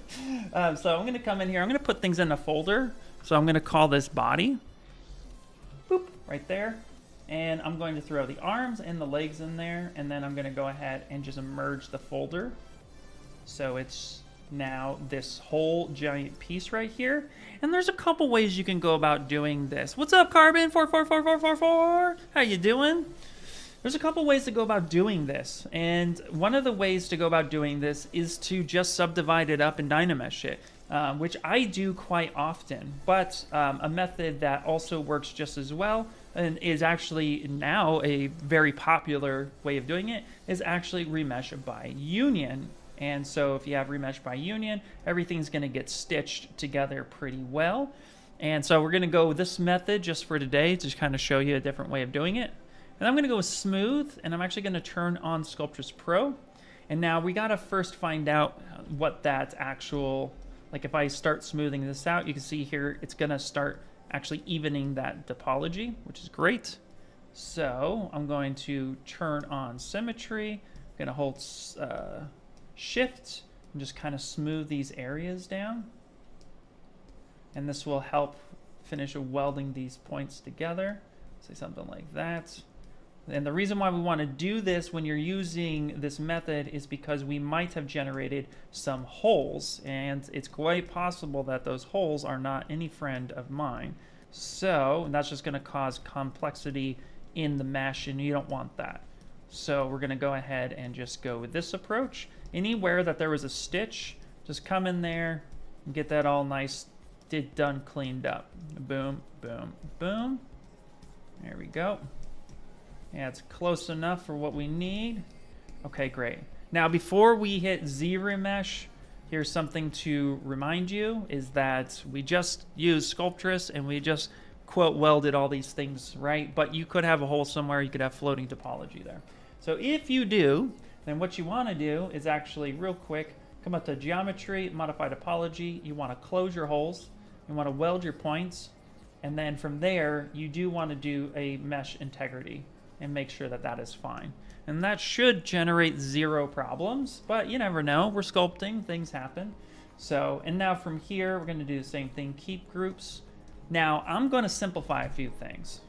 I'm going to go ahead and actually make it all one mesh, okay? And then I'm going to come in here, and we're going to use the mass lasso, and I'm going to make my own polygroups this time.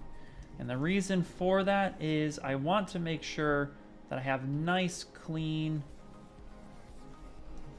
loops where we have these intersections.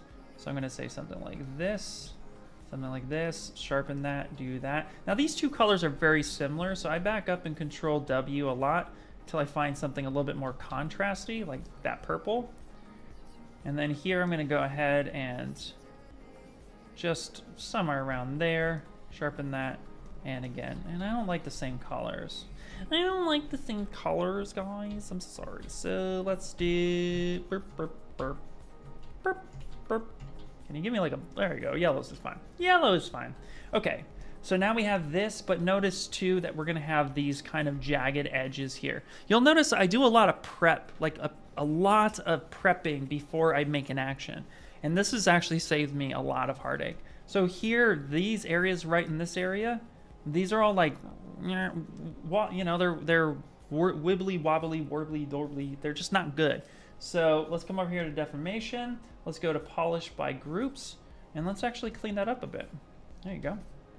Perfect. Now our mesh does not look super pretty at the moment, but that's okay because now we're going to make sure that we go to, well, first we save. Oh, we save. And then go to ZBrush. Again, same thing, but we're going to go a little bit higher here. Let's go with 10. And then let's do the same thing. Let's see what we get. Hell yeah, keep the 44444 alive. You know it, buddy. You know it.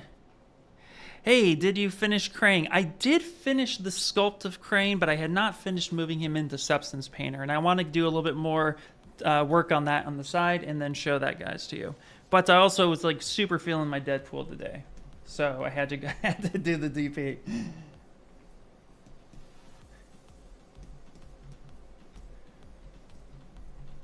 There we go. Okay. All right. So now we have some pretty clean topology. This is looking quite nice. How low can we go? There we go. Look at that. That's a lot better. That's giving us a lot more shapes. And this will be very manageable to sculpt on this. There we go. In fact, here real quick too, let me see if I have the Crane file here so I can show you where we finished on that. Let's see, is this it? Nope, that's not it there. Here, let me see something real fast. I gotta look for him. I saved him on my Dropbox here. Let me see if I can find it so I can show you where that's at. I gotta do some exploring now.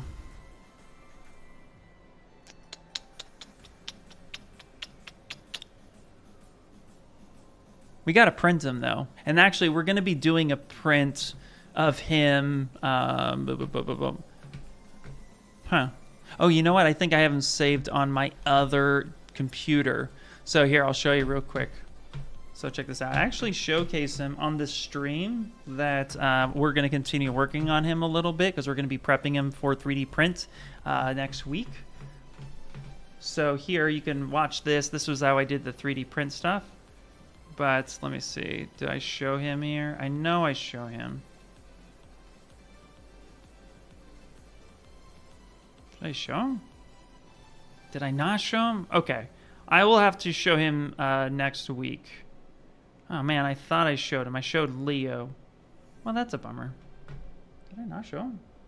I don't think I showed him. Okay. I have him on my other computer, but he is finished for what we want to do with him. That's a bummer. That's the problem with having too many computers. That is definitely a first world problem on my side. Let's see here. Working on Paul's face right now. I'm gonna start going crazy. Nice, nice. Hey Hudson, how you doing? My day's going pretty well. Thanks for asking, man. How's your day going? How did you scale the body and the head to the same size at both at the same time? Great question. So the infamous pizza box. So if you open up the gizmo and then right over here you have, it's officially called the transpose all selected subtools, aka the pizza box. So if I click this thing, it gives me all this little box right here. And then what I'm able to do is I can actually control shift and tap the head and the body together. And this, if it's looking like this anti-aliasing old school 1995 television set happening here, that means it's not selected. So that's going to scale just the one, right? But if I touch both, now it's going to scale. So here I can actually scale both of them at the same time. And that's going to save me. It's also Control Zable. So if I do both at the same time, even though these two subtools are obviously not welded, Control Z does the same action to all of it. Aw, thanks, man. Demiurge Creations, Animation Studio. Thank you so much. So yeah, that's how you go about, and that's how you do that. Okay, now we absolutely 100% need to give him some arms. I mean, some hands. He doesn't have any hands, and he's looking a little funky dunky. I do this a lot. I always say, let's do this, but real quick. Here, I'm just gonna go ahead and just kind of give him a little bit of scapula love back here, just a little bit of anatomy, so we can kind of like see this for what it is. And boom, just a little bit. There we go. There we go. Okay, there we go. And we can kind of smooth down that knee just a little bit. And I like to keep these arms just bent just a teeny bit. Okay, now let's get to the hands. And I don't know about many of you, but I will be fully transparent here and let you know that hands is one of the things that still gives me troubles today. But you have your best reference right here. There are definitely artists that have, you know, like growing up in the day, you can always tell the artist at the animation studio that just didn't really have a good grasp on a certain piece of anatomy because they would do a good job at hiding it. Like I've seen a lot of cartoons where you never see the feet and it's like, oh man, they never drew feet. Hands scare me. That's one thing that it does. It's just that it's very complex anatomy, and I keep trying it, and some days I do really good, and some days I'm like, this is the worst thing ever. But, you know, practice makes permanent, and even if it's something, you're always going to have something that I think is going to give you a little bit of like difficulty in the future. So at the end of the day, you know, if something is terrifying you, that's the thing you should be working on. So that's for me. I'm always working on hands, trying to improve it. So we're going to work on just sculpting a single hand, and then we're going to move all that stuff around. So what we're going to do first is let's hide this thing. Let's move him over here. Nice little base mesh. Really, really simple. And this will be good overall to get other characters finished in the future. But let's go ahead and hit solo, and let's do this. So I'm going to go ahead and squeeze this on down, and we're just going to work. Now he's going to have a thumb and 3 fingers, and that's something that if we look at this reference, we're definitely going to want to follow that. A thumb and 3 fingers. So we're going to be focusing on that aspect as well. So right now I'm going to hit symmetry, and we're going to kind of give me a bit of a palm shape. I agree, hands are a pain point. Also feet. Yeah, absolutely. Yes, the goal is this DP Chibi thing. Yeah, absolutely. This is my reference.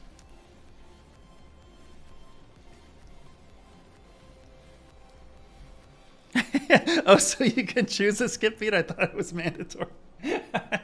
I guess it depends on what kind of thing you're going for. Absolutely. Yeah. What's the difference between sculpting with perspective or without perspective? And which one do you recommend?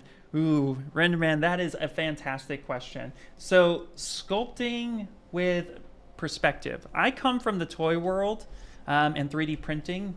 And so a lot of the times orthographic, which is what I'm in right now, is something that ultimately, you know, it works good enough for what I'm trying to achieve. 9 times out of 10, from my experience, the orthographic is a pretty true representation of what you're going to get on the actual model. However, that being said, perspective has its benefits, and one of the benefits of working in perspective is to let something look more natural to the human eye. Now, the time I choose to use perspective is when I'm really working on human anatomy or a likeness. Those are the 2 times I really focus on utilizing perspective. I also turn on perspective with most of my renders. I don't usually sculpt in perspective, but but in my renders, I will turn it on because it gives it a little bit more of a realistic feel to the actual, to the render itself. So For me, it's when you're doing any type of likeness and so forth, that's going to be really where things shine the most. But again, everybody's different. If you do work in perspective, one of the things I recommend is you go up to draw and you work around 85. So, and the reason for that is because if I go up to draw and say 28, and let's actually show it on the body and head. So let's turn solo off. Let's hide that guy. So in the body on the head right here, let's go ahead and clear. So this is without perspective, right? So I'm going to stamp that. And then this is with perspective. So you can see a major difference that happened. But now if I go to draw, that's at 28, that's 35, 50, 85. 85 feels a lot more natural and a lot more towards the orthographic side. And a lot of artists that I speak to that work in perspective primarily, they all agree that around 80, 85 millimeter.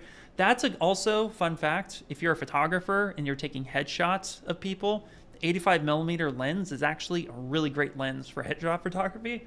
Pardon me. So using that knowledge in my background, that's also where I lean on the go to draw 85 millimeter. Now, the thing to remember when you are working in perspective is that when you get really, really, really close to this, at some point there is an auto crop that occurs. And this auto crop is designed to make it so that you're not truly warping your viewport. However, that also sometimes will shut down perspective mode. If that's the case, you just got to zoom back out, turn off perspective, turn it on, and that should work. So if you're really, really zoomed in, that AC highlights.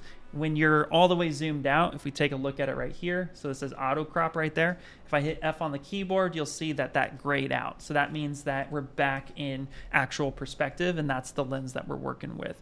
But for me, again, I like to just turn off perspective. It's not something I usually work in because most of the time, again, my stuff gets 3D printed, and it's just not something I necessarily need. But that is just me. Everybody is absolutely different. Great question, by the way. Yes, absolutely, Papa Yu. This will be, this is always posted as a VOD, so you absolutely can follow along on this because we're making a whole base mesh today. Hands are a butt, which is also hard to get right. Absolutely, yeah.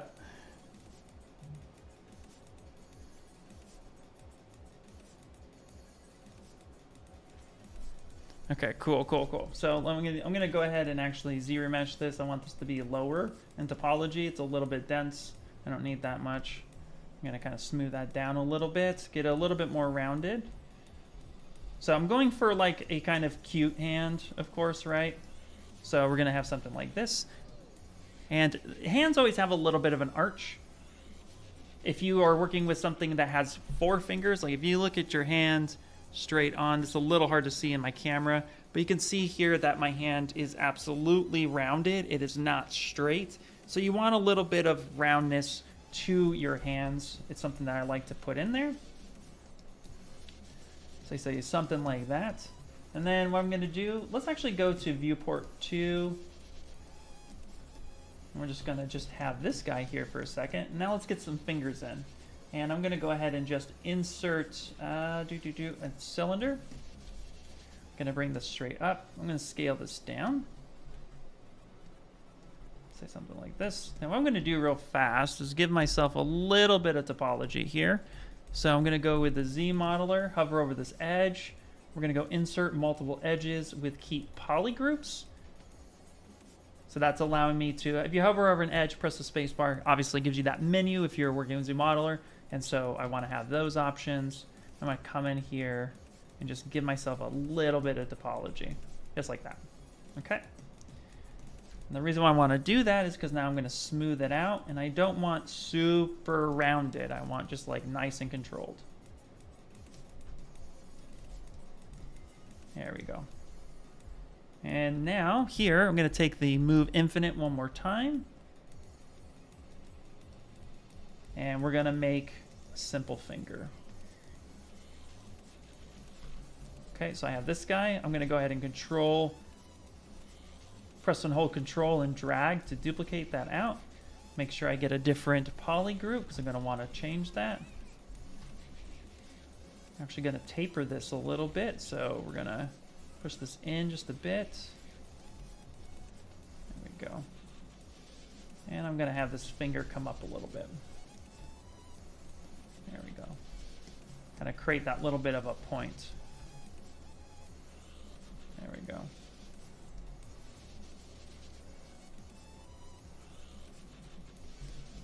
There we go. Boom.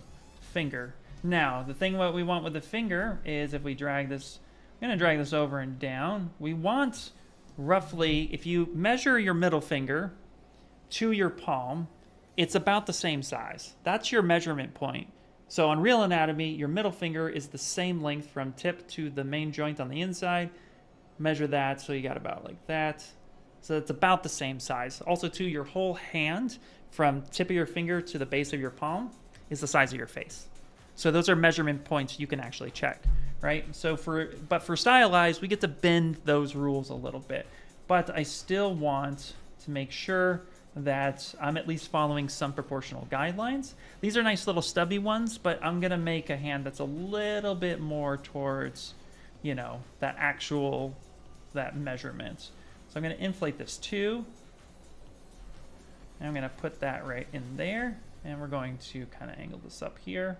Boom. I'm gonna control drag. Kind of move this more this way. Lift this up a little bit. Might lengthen this one just a little bit.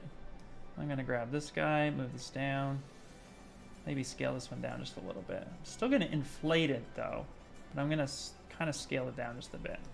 Give me a little bit of variation so I know which way the hand is actually going. And then I'm gonna go here for fun. I'm gonna go to polygroup, auto groups, because I wanna make sure that all of these are just a little bit different. So I can always go back and adjust.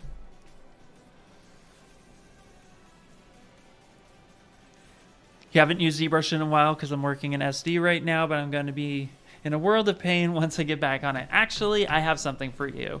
I have something for you which will be super great as a reminder of getting back into ZBrush. We have this Getting Started series, 100% free. You're going to want to just have this in your back pocket because, yeah, I understand that some jobs, absolutely, like what you're working on, you know, you're not always in ZBrush all the time. So, yeah, going back and forth and if things changed.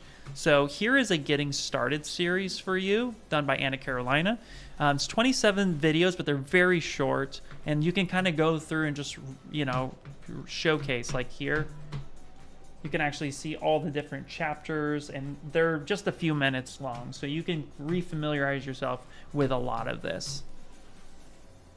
Let's go ahead and do that. So let me throw that in the chat for you and just kind of have that in your back pocket.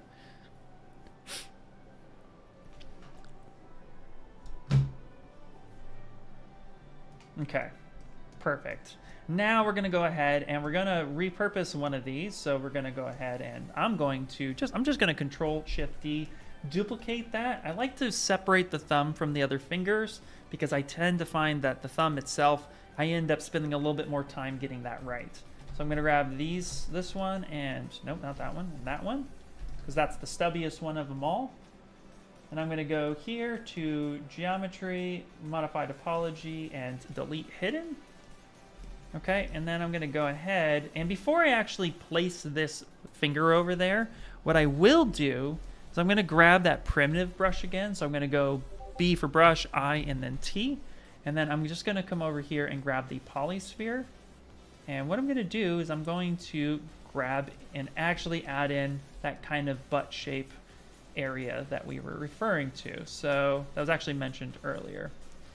So I'm going to kind of come in here, just kind of place this little spot right here. Just kind of move this around. Give me a spot in which that is residing, because that's going to give me a little bit more of a hand shape. So again, we're just using that block out method for a lot of this. Okay.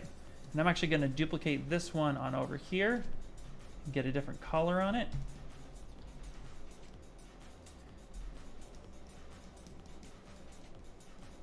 And we're going to get this side of it. So let's push this in.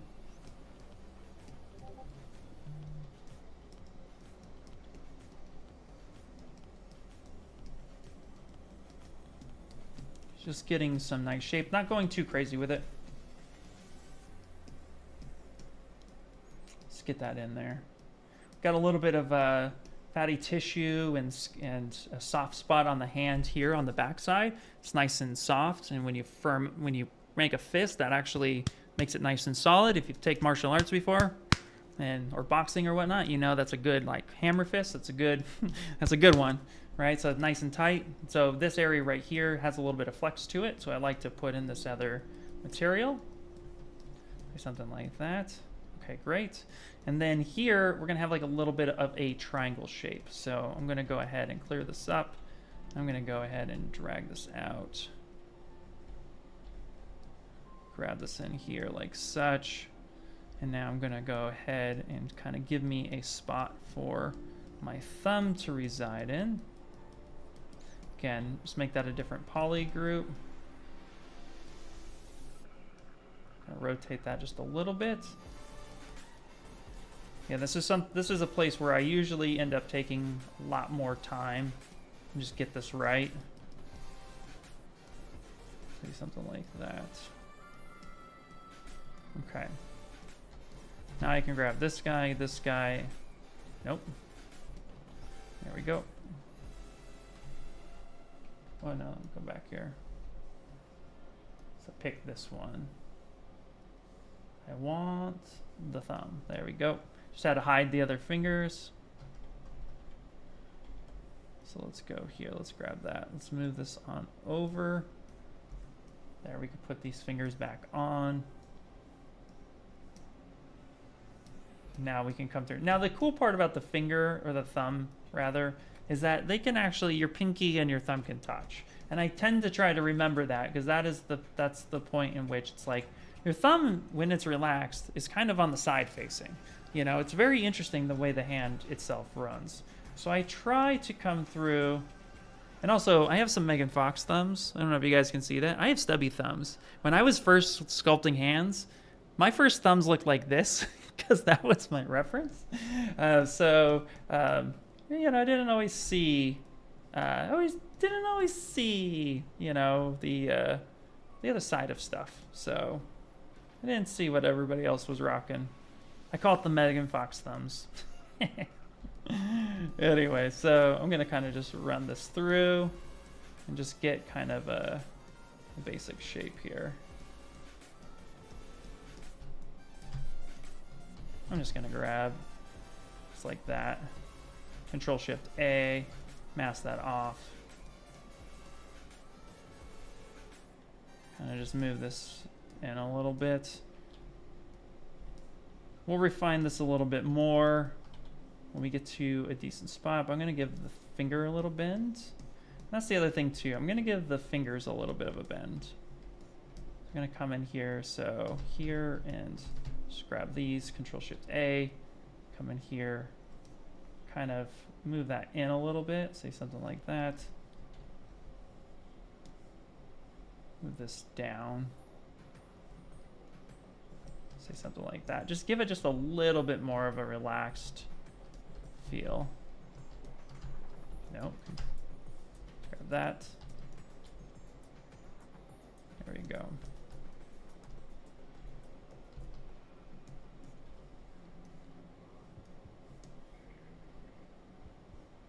Spin that just a bit.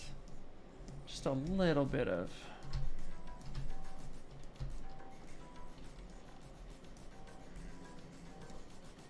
So let's actually touch right there, bring it down, bring that over, kind of point that up just a little bit.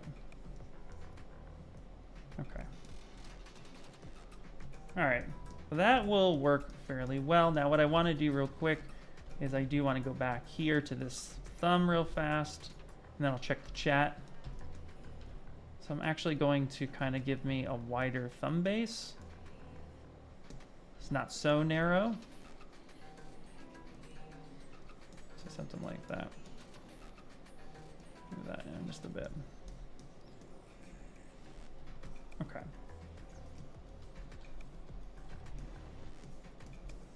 I think this will be a pretty good starting spot. Let's see, just curious. Oh wait, what day a week? Let's go back real fast. What day a week have you streamed? So I actually stream most Wednesdays. Today is usually the day that I stream. So from 10 to 1 is typically the stream length. Every Wednesday from 10 a.m. to 1 p.m. Pacific Standard Time.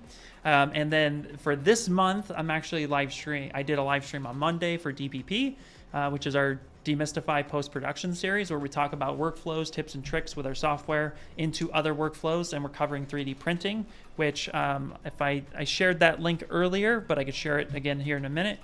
And then those are at 9 a.m. to 10:30, sometimes 11 a.m. Pacific Standard Time. So sometimes it runs about 1 to 2 hours. But typically you'll catch me here. And then also too, I actually, for fun, I actually hang out with some friends. So like Mike Thompson, Bradley Cooper over at the Stylist League, and I'll do streams every once in a while on their channel, really hang out and have fun with them, create new stuff. So you might see me there as well on the Stylist League. So a lot of fun stuff.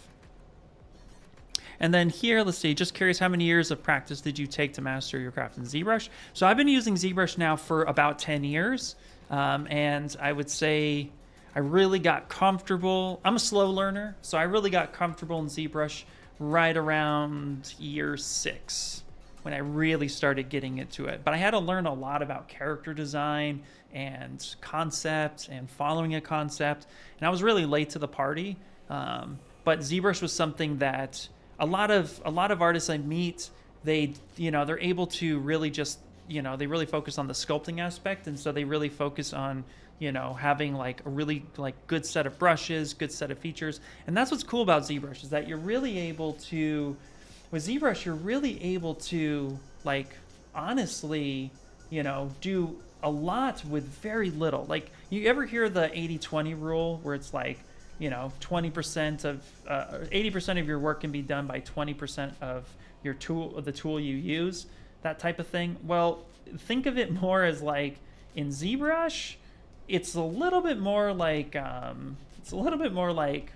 90-10, sometimes 95-10.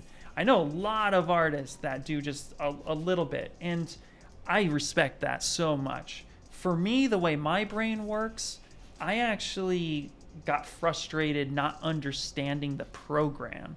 So I devoted a lot of time to figure the program out, and through Ask ZBrush, the many times I've slowed down Michael Palpovich in my early years, and then eventually, getting mentored by Shane Olson, a lot of it started clicking for me with repetition, time over and over and over and over again. I feel like this thumb is in the wrong spot, but we're not going to lose sleep too much on it. Anyway, so for me, that was definitely a lot of it, which, it just, I wanted to know and learn it.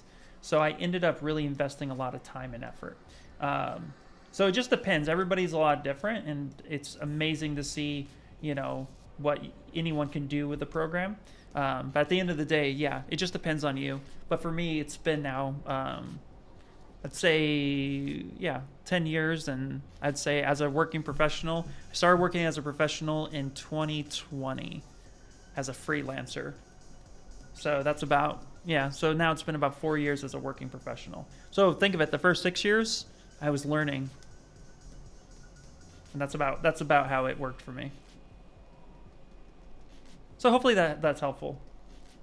Okay, so I've noticed right here, the thumb's feeling a little weird, and that's because here, the way this shape is just not wrong. There's a little bit of a wedge here between the thumb and the index finger, and so, there we go. So I wanted to make sure I actually call that wedge out. That's the part that actually usually gets me the most, is that spot right there. But that's actually starting to look a lot nicer. So I'm pretty happy with this block out. It looks pretty good, so let's go ahead and save.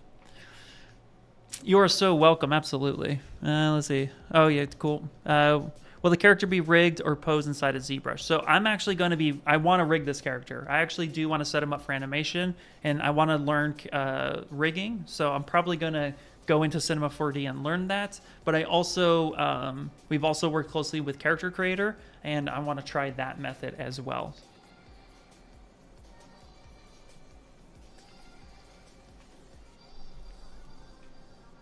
Yep, carbon 44444. Absolutely. That is something I've been contemplating for sure. Actually, already I helped beta test that when they reached out to us here at Maxon, and that was a lot of fun to be able to work to help with that and stuff. But it's now been 2 years. That was something that when I first came on, we were actually working with them very closely. So, oh God, so yeah, it's been I haven't really touched it. But Accurig is something that I really did like for an easy skeleton. So helping with that process was really cool. Okay, so here's what we're going to do. We're going to, now I showed you guys how to, of course, move everything, right, into, I showed you guys this method where we go ahead and we click this, this, this, and then we're able to kind of move stuff, right? Well, check this out. Another way that you can go about moving stuff or grouping stuff is actually when it is all fully selected, like this hand here. So now this hand is fully selected. What you can do with this is hit Control F. And now that it has multiple subtools selected, I can actually move this all into a folder. So I can say always yes and call this hand. And now my hand is here in a whole folder, ready to go for me. So now that's perfect. So now what I can do is I can come through and merge that folder and have something like this. And now I made the left hand first. So we're going to end up placing that. Now, he's a chibi character, and so that rule I just told you where the hand and the face, that's the same size, that's clearly not going to happen here, right? So we're breaking some anatomy rules in our stylized approach. So we're going with a little bit more of a, of a thing that fits his body, not his head. He's a chibi character, so rules are meant to be broken here.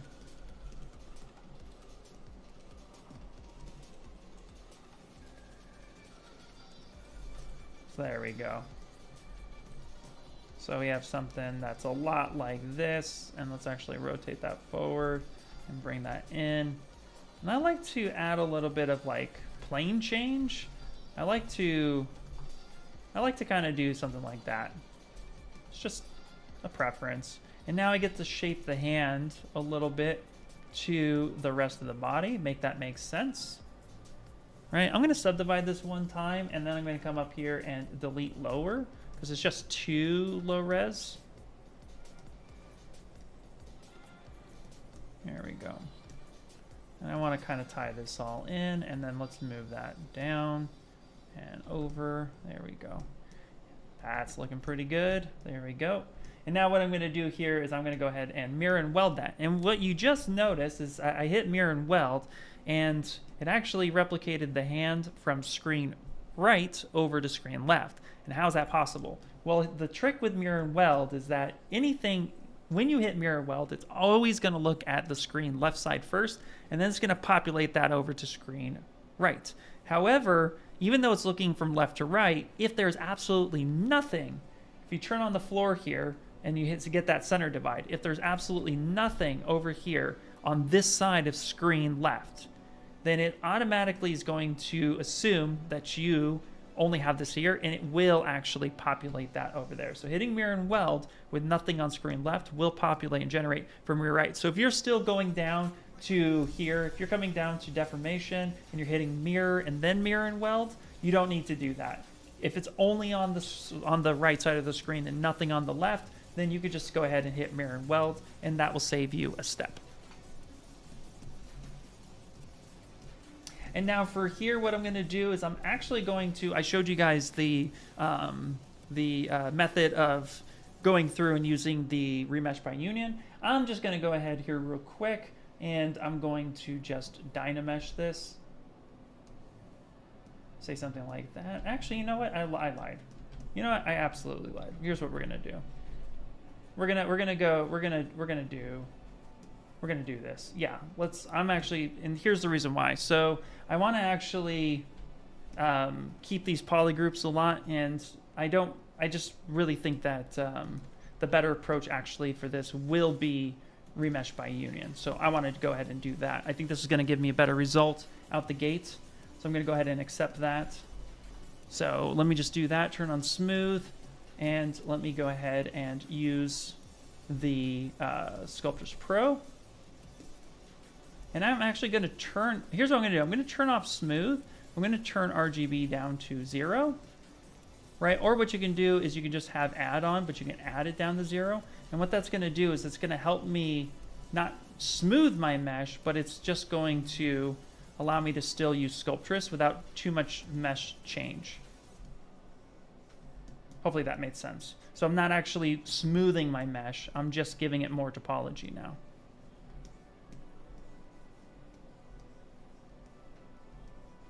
How much time do we got? So we spent 2 hours making a base mesh, which is actually not too bad. Not too bad.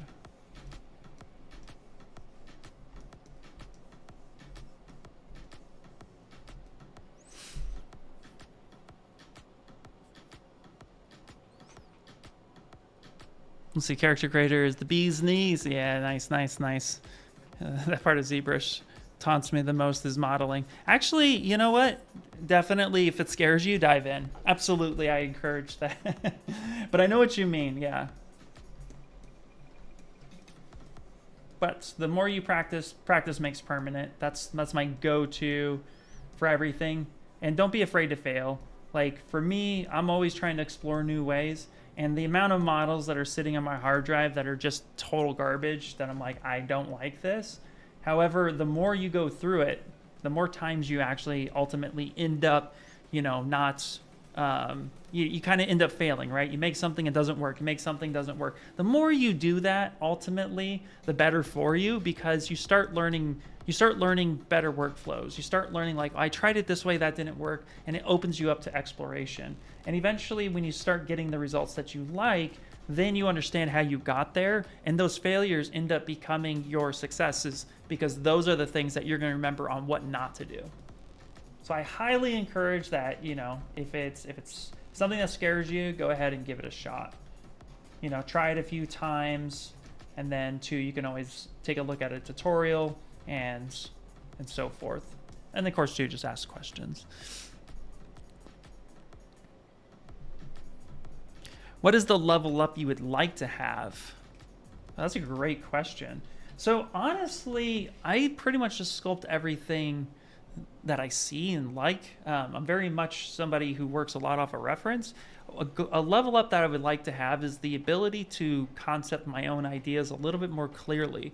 Right now, I've focused on working off of reference and concept a lot, and I understand a lot of the anatomy and stuff. So for me, it's more about, like, I want to start exploring my own creativity, my own designs, and fail a bunch at that until I start getting things that I like. So it's just something that I have some personal growth that I would like to do. But ultimately, yeah, that's kind of it. And then maybe one day, too, have a sideshow piece. That would be pretty cool. Personal goals. Okay, so now we're going to come through here, and just like we did with the body, I'm going to make my own poly group on the fingers. And that this is actually going to be something that I think is just allows me a little bit more freedom to control the things that I would like to control. There we go. So get something like that. Sharpen that, get something there. That looks pretty good. Yeah, that's fine. That's a fine color. And then let's do the same thing. We're gonna go to deformation, and we're just gonna polish our groups a little bit, get a nice straighter edge on that. Another way you can do that too is you come up here to the light box and hit brush, and you'd be surprised how many brushes you actually have up here. So not only do we have all of these brushes, but we also have like another 300 brushes up here. And the brush that I love the most in this circumstance is actually smooth groups. So if I hit brush, smooth, and then smooth groups, and say, yep, that's fine. Don't need the RGB part of it, but what I can do is zoom in all the way here, and I can start smoothing out that area. Of course, I don't need Sculptris for this part. I just want to smooth the actual edges of this mesh. So you can see here, it's starting to clean that up. And this is a great way to come through and just kind of clean this up, get just nice edges. So this is pretty good. Now these aren't too bad up here on the fingers, so I'm not too concerned about that, but it's just nice to know that that exists. I do see a little bit of wonkiness there and there, and right about there. Okay, that's good. So now what I'm going to do here is I'm going to go ahead and go to geometry, and then same thing. This is my go-to. ZBrush, adapt. Let's kick this up to like maybe 20 because we're almost at 100,000. So let's go something like that. Smooth groups, keep that down to 0, adaptive size, and let's save it because we've done some work. And let's hit ZBrush.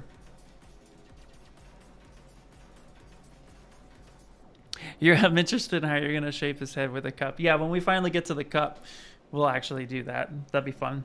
Maybe some squishy squish squish.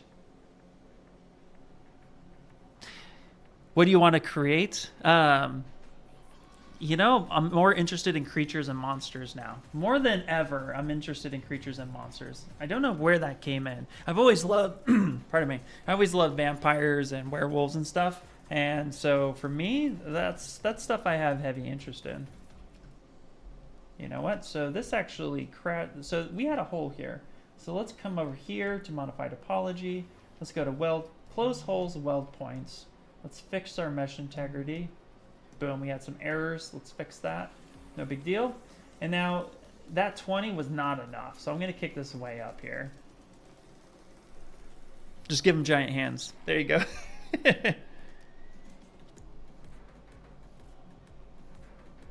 Hey, that one 3D artist. Hello. All right, coffee time.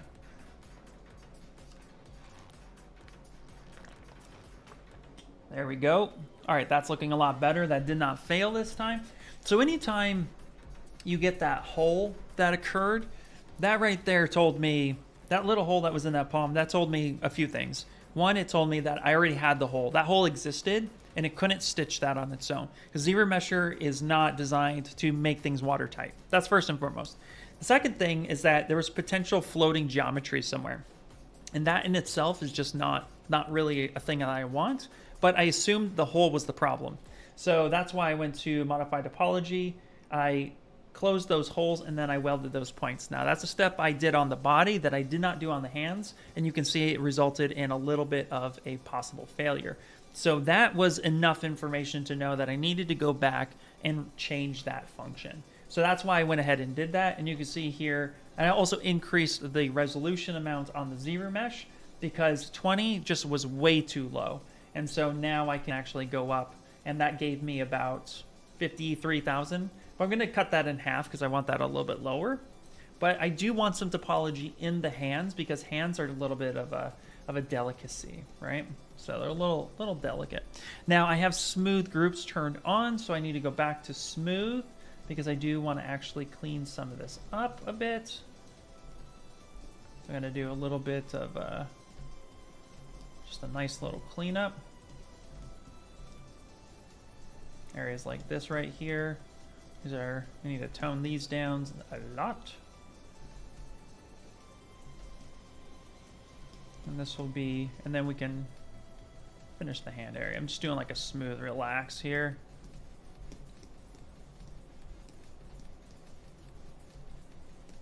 There we go. Now I'm going to take the clay buildup brush and I'm going to give him some knuckles. So I'm going to build up some knuckle areas real quick. And a little bit of a smooth relax.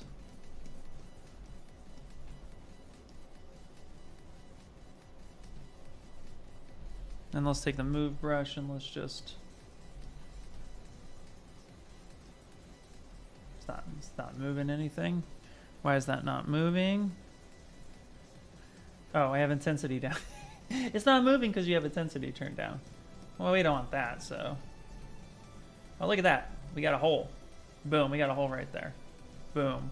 Well, that's going to be problematic. So let's come in here and let's actually... And this is actually why I deal with... I still use DynaMesh a lot. So we're going to go ahead and close those holes and then weld those points. And then here, I'm going to grab these two here and make that all one mesh. There we go. Not a big deal. It happens to the best of us. There we go. And then we can just go back to ZBrush, same, ZBrush that.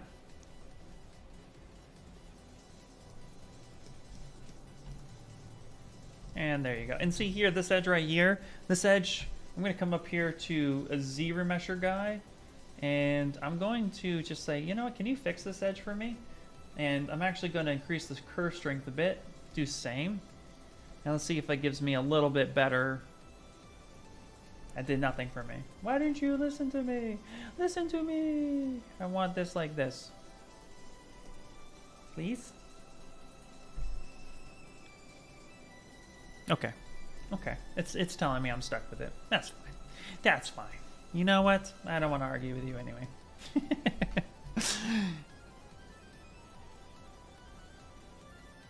Why are they faceted? It was because you remeshed the union before you remeshed the shapes. The faceting happened, yeah, so the early faceting happened because it was low res and I had welded it that way.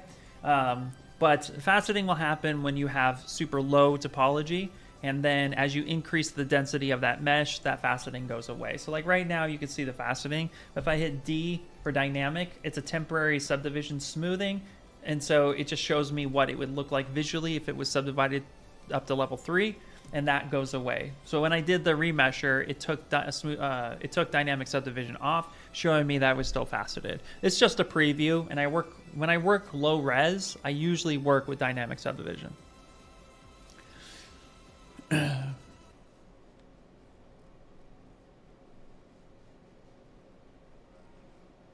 Could I explain the reason why whenever I try to polygroup a base mesh I made in ZBrush, I get a hint that the mesh is partially selected? Is it masked? Partially selected. One second. No, that wouldn't be right. You're trying to polygroup a base mesh. So you're trying to do this. You're trying to come in here, and then you're trying to go Control W. You're saying it's partially selected. Maybe your part of your mesh is hidden. Let me see. Nope, that doesn't work either. Ooh, that's a good one. I feel like I should know this answer, but I'm drawing a blank at the moment. Yeah, exactly, Jamie. I'm trying to think of partially. Let me think about that for a second. Sorry, partially masked. Oh, okay. You tried to polygroup a base mesh you made in ZBrush, and you got the hint that it was partially masked. Interesting. Let me see something. No. What version of ZBrush are you in?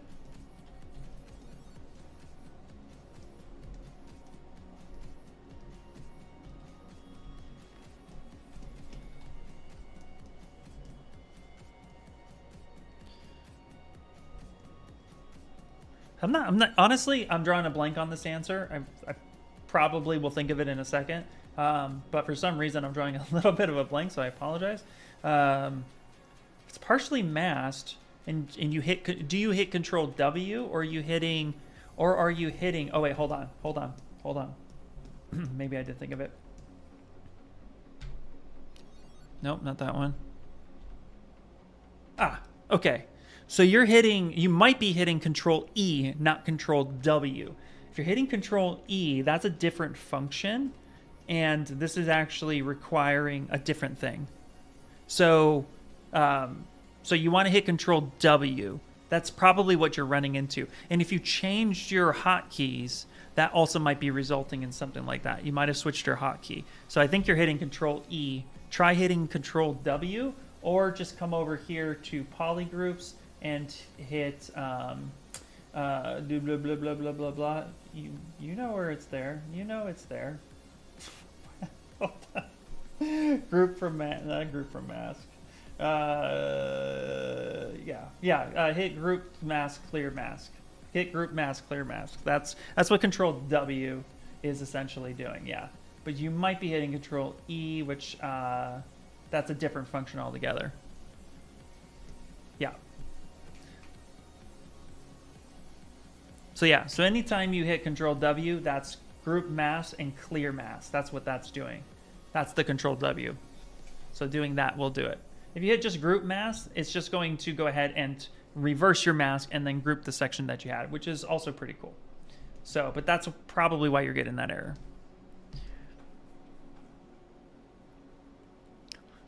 Awesome.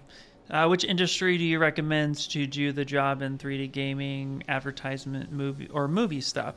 Honestly, it depends on you and what you're passionate about. Like, what are you most interested in? I got into toys because I already had a massive background in manufacturing. I spent 12 years in aerospace manufacturing, long before I picked up ZBrush.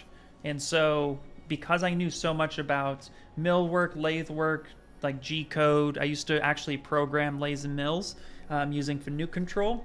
And so that's actually what a lot of 3D printers are using today is Fanuc coding. So you'll see your X, Y, Z coordinates. You'll see, your rapid movements like GOO, GO1's your feed movement. You'll see GO2, GO3, those are radius throws. So you'll usually see that coding inside of a 3D printer because it's very easy coding to actually understand it. And you can literally, like a language. In fact, if I know a second language, it's not anything, it's not speakable. It's Fanuc control. I used to go through and actually read and tell you exactly what the program is doing from start to finish. And so I understood all of that. So when I was actually looking for work as an artist, I was looking as a sculptor, not a character artist. I was looking as a digital sculptor, and toys became like the #1 thing I noticed had a lot of job potential. And because I understood that manufacturing aspect, I already understood like what injection molds were, what kind of materials you would be using between vinyl, Delrin, different types of plastics, etc. So I understood a lot of that already. So it made it easier for me to communicate to toy companies, what it is that I could communicate that information back to them. They could talk to me, and they knew that I knew what was going on. So it was an easier in for me to communicate with toy companies because they always deal with that manufacturing side. And so when I got hired at Funko, it was really cool to always talk to the tooling guys and to understand like, yeah, this is what we're going for, and I would try my best to help prepare the prints to be as seamless as possible, So little stuff like that. So but it depends on what you're passionate about. Like I was already doing a lot of 3D printing, and so I was really passionate in that, and it made it a lot easier to get into it. So if you're into like, I want to make a video game, then absolutely you want to start leaning more towards games. It's just all about, again, where does your heart lie in that? What do you want to do? And what would you like to see? And then from there, you can start looking at the different fields within that industry. And I'll tell you right now, 3D scanning is a big one. And there's a lot of work for that. I keep seeing job posts all the time on LinkedIn for people to clean up 3D scans, and they definitely use ZBrush for that. And actually, one of my friends, her name's Folly, awesome person, she actually does 3D scanning and stuff like that as well for work. And I also know a few other guys that actually deal with that for freelance. So there's opportunity for that. So like games like your Call of Duty stuff, a lot of the stuff you see at one point or another started from a 3D scan. And the toy industry, the film industry leans into that a lot. For Iron Man, they actually scanned Robert Downey Jr. and then they built the suit around him. Cosplayers, like if you're interested in cosplaying and you really want to like cosplay something perfectly fitted to you and you're working digitally, get yourself 3D scanned, which today it's becoming really easy to do that. You can do it all, as I throw my phone, you can do it all from your phone now. Like you can literally have a friend of you take a ton of photos all the way around you, and then you can get that stuff built, and then you can have a 3D scan of you as a reference. I actually got myself 3D scanned at the summit a couple years ago when we had a guest. We had the scan truck over, and they actually scanned and gave me a scan copy, which is so cool of them. Super appreciative. Really awesome guys. So yeah, get yourself scanned. So that's another way that you can go about doing it. Okay. So these hands are okay. These hands are good enough for what we're trying to achieve. We're going to end up kind of focusing a little bit more on the remainder stuff. We got about half an hour left before we end today's stream. You guys are doing, man, you guys' questions are super solid too, by the way. So thank you. All right, so let's come over here. Let's go geometry. And then, of course, we're going to do our modified topology, mirror and weld. And there you go. So now we have a good chunk of this base mesh built. Pardon me. So let's go ahead and save. And now we get to start looking at some of the design and building up some of the stuff and getting that body built the way we want. So yeah, he's looking adorable. So now we're going to go ahead and we can hit save as, and we can go ahead and renumber our setting. Now you guys can't see this because I moved this over when I was looking for a file. So I'll come back over here and show you. So I could come over here and hit 2, but if you're in 2023 or higher, you now have a save and a save next function. So if I hit save next, if there was a number system built in, like, you know, _002, if I open this back up, you'll see that save next respected my naming convention and added the next number. And I think it does it up to 5 decimal places. So if you don't have a number there and you say save next, it'll actually add the 3-digit decimal _001, et cetera, et cetera. So, and it's just really cool. And so that's the way you can do it, and you can go ahead and just write over it, or you could just hit save on that button, which I've been doing. The base mesh is already made, you were saying, on the other one. Well, hopefully, Sheriff, did that answer your question? You might be hitting Control E instead of Control W, because that Control E is giving that same error. And that's what I think that's happening. So try hitting Control W and see if that works for you. Okay, so now let's start blocking out this guy. Now the first thing I want to do is actually get some color on him. I just like working in color. I think it's cool. So I'm going to go ahead and hit Z to open up this the spotlight. There he is. I'm going to hover over the colors that I want, and I want this red. That's the red that I want. I'm going to hit Z again. That's going to hide that. I'm going to go skin shade, and we're going to go ahead and actually fill him out. So I'm going to go ahead and just go up to color. It's all the way over here, Ian. Good job. I'm going to hit fill color. And we're going to go fill color. And we're going to go fill color. Now, the thing is that I actually want to draw out Deadpool's design in paint first. I don't actually want to just start randomly sculpting. I want a little bit of something. So here what I'm going to do is I'm going to type in Deadpool character sheet. I like to look up character sheets as much as possible, and I like to pull reference, so I can definitely come over and take a look, and I can see this different stepping and stuff like that. So if I take a look and I see that here is kind of, you know, some of the ins and outs of how it looks, I can replicate a lot of this. And of course, too, he's a chibi character, but that doesn't matter. If you just go ahead and Google these character sheets, 9 times out of 10, that's going to give you a lot of what you're looking for. And so, cool, now I have something. So now what I'm going to do is with the paintbrush, I'm going to go ahead and we're going to switch, and we're going to end up painting black. So let's pick the body. Boom, we can paint black. Now, notice that it's going to be really low res. Right? Because the model itself is low res. So I'm actually going to subdivide because I want to actually capture better topology, because on the painting aspect of this, the paint is actually captured through the vertices, hence the term vertex color. It's just based off that. So now what I'm going to do is I'm going to just take a look at the reference we got here, and we're just going to go ahead and we're going to, and actually what we could do a mask, a quick mask selection here, where we come through and we just kind of quickly patch out this section right here.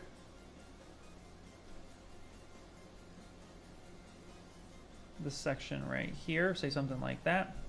So we can just kind of quickly map that section out, and then we can go ahead and say fill color. Now I don't want true black. The reason why we don't want true black is true black hides shadows. And if you have a hard time seeing shadows, usually it's because you have a really dark black color, and that is actually preventing you from seeing shadows. So when I see black on a character, I typically lean a little bit more towards a deep gray. And this way, if I were to do a render on this, it's actually going to still show the shadow a lot more. Where true black, still might see the shadow from time to time, but you see here it's a lot less visible in this area. That's because true black likes to, it really fakes infinite depth, and that makes it a lot difficult. So I don't want that there. So I actually want this more of a gray here. So then again, I can now see all that shadow a lot more clearly. So if you're painting with true black or very dark, then I would actually lean that more in the gray zone. It's a lot more helpful. Okay, cool. And then here we actually have this part kind of a little bit more like this. I'm gonna just go ahead and boop, make that a little bit more like that.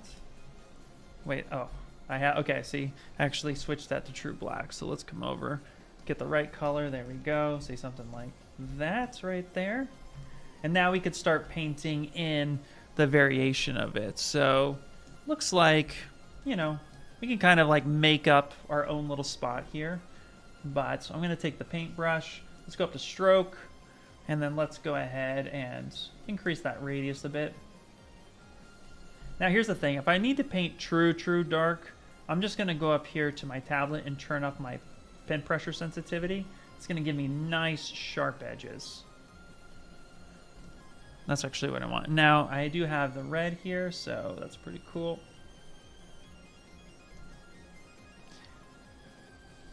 So actually, here, what I'm going to do is I'm actually going to end up painting like this. Boom. Yeah, something like that. And it looks to be just kind of slightly under his pectoral, which is fine. Now, this is the part where this is my only concept for this. Like, I don't have a character sheet of this, right?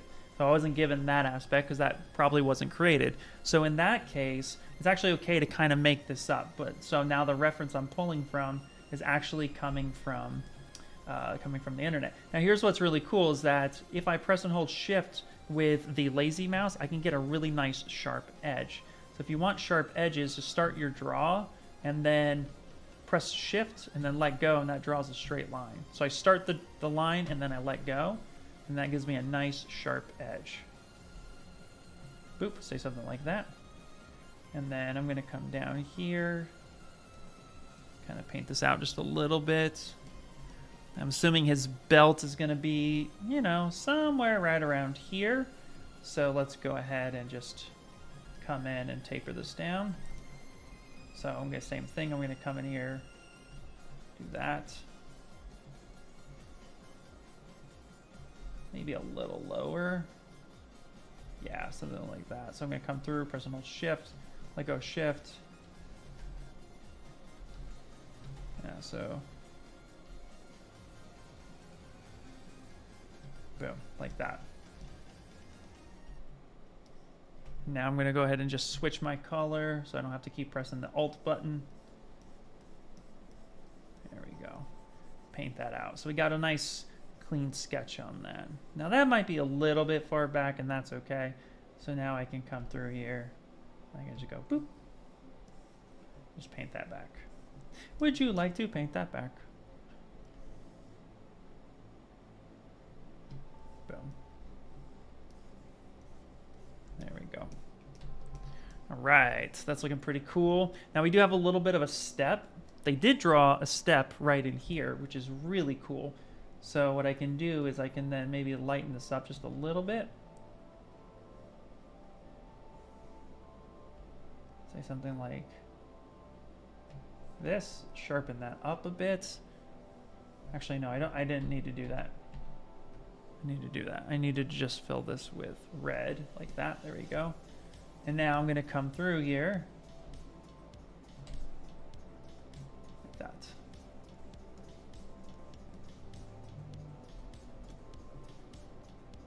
Go from here, boom, boom. Yeah, that was pretty close. There we go, make that connection. And I can just isolate this arm real fast, and we can do this. Noom, clean that up.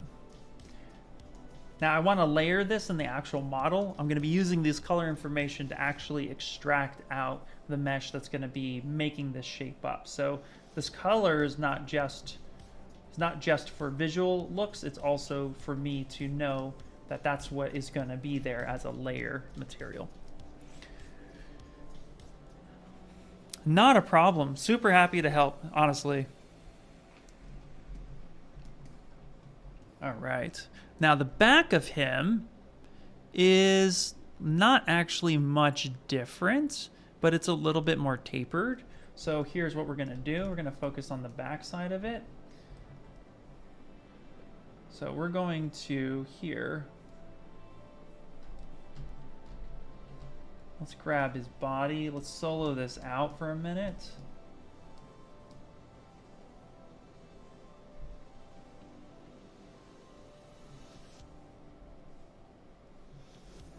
There we go. And I can just hit 1 a bunch of times to repeat a stroke. So here, let's actually go up the stroke. I'm going to increase the lazy mouse just a little bit more. Give me just a little bit more control here. There we go. Okay, perfect. Now what I want to do here is I actually am going to just... I'm going to create a little bit of stepping. So I'm going to go like this. I'm going to go boom, let that come. Now let's actually go a little lower. Let's go like this. Then I'm going to come straight down. Yeah, like that. There we go.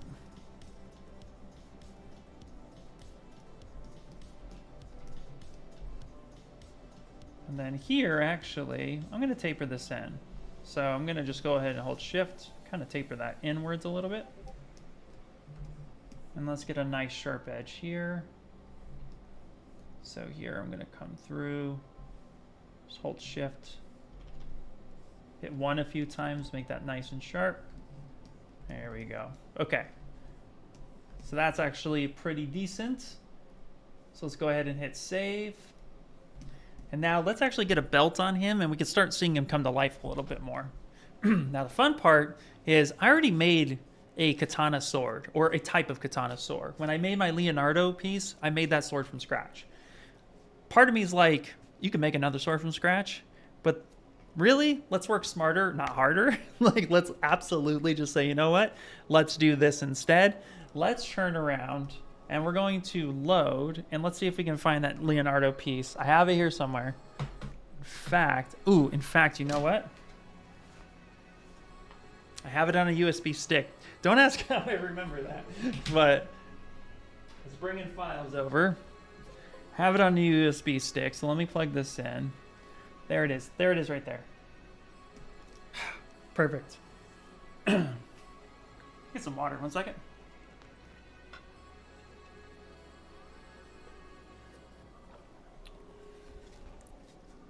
All right, as soon as it loads, we're actually gonna take those, the blades themselves. We're gonna make new sheaths, or we're gonna modify the sheath a little bit because it is Deadpool, and he obviously has something a little bit different. But with this model right here, right, I actually have these swords already made. So there's no point in me just, you know, reinventing the wheel here. So I'm gonna come through here, go to subtool, just gonna go to copy, and let's go back to DP here. And I'm gonna go ahead and hit paste. And look at that. That sword's pretty much the size that we need it to be. That's pretty cool. Okay, nice, nice, nice. Let me move this over, say boop, something like that. Let's put that more in the center. Let's rotate that around. That's fine. I think I have a T-posed version of this somewhere. Pretty sure that I do, but it's okay. We don't need to get perfect with it. We're not needing super perfection at the moment. So here's my sword, and obviously his has a black handle and stuff, but let's scale this down to something a little bit more like this.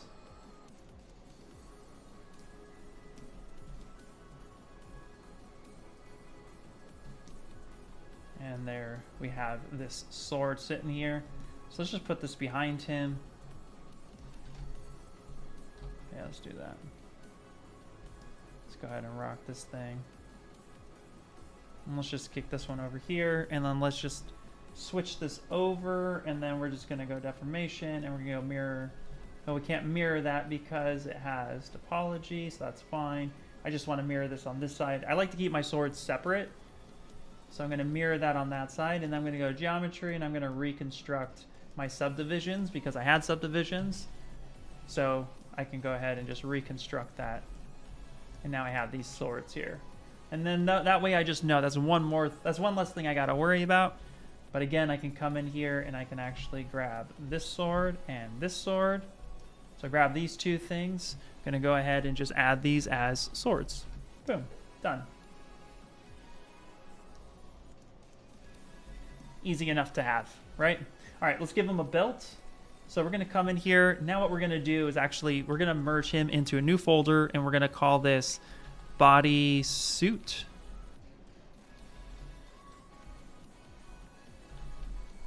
There we go. Okay. And now let's actually get a belt on him. And the easiest way to do this is actually to replicate this.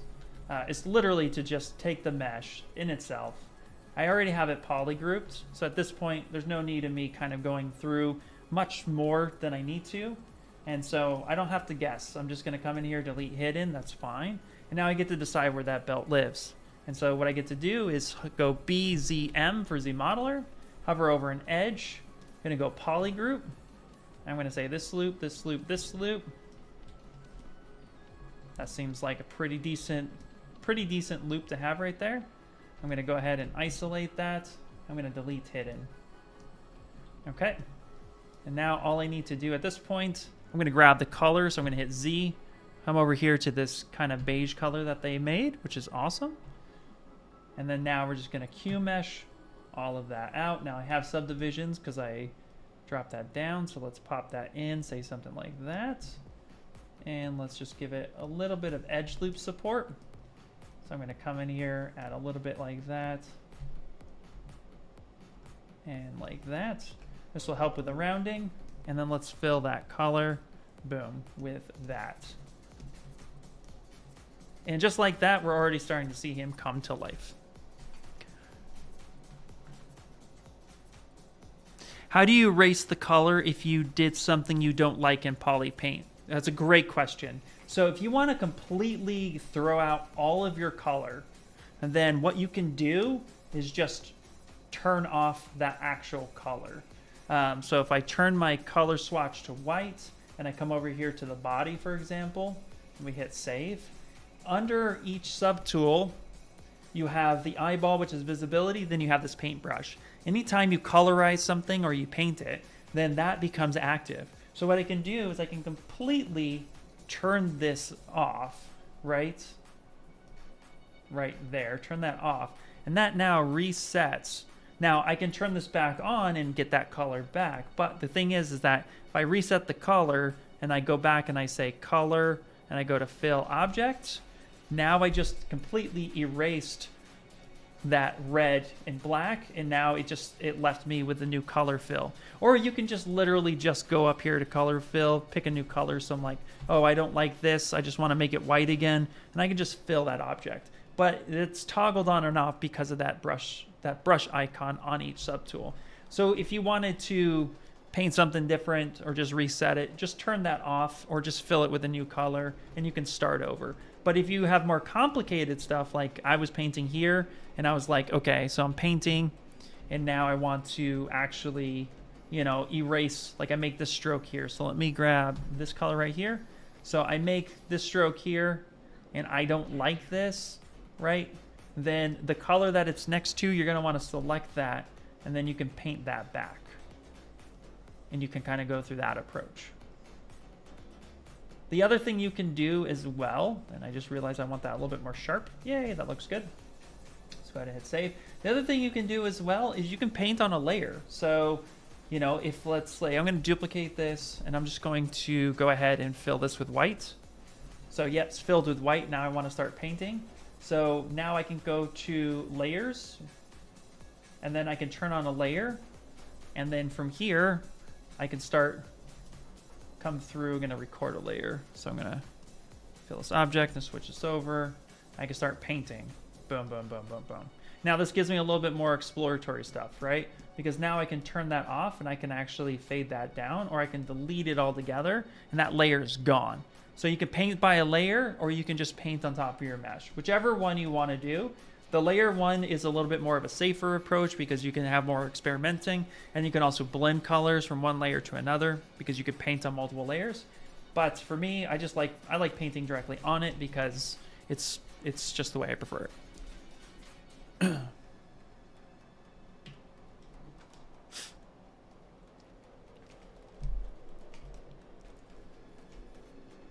Oh yeah, you always forget to stop recording on a layer once I'm done. Absolutely.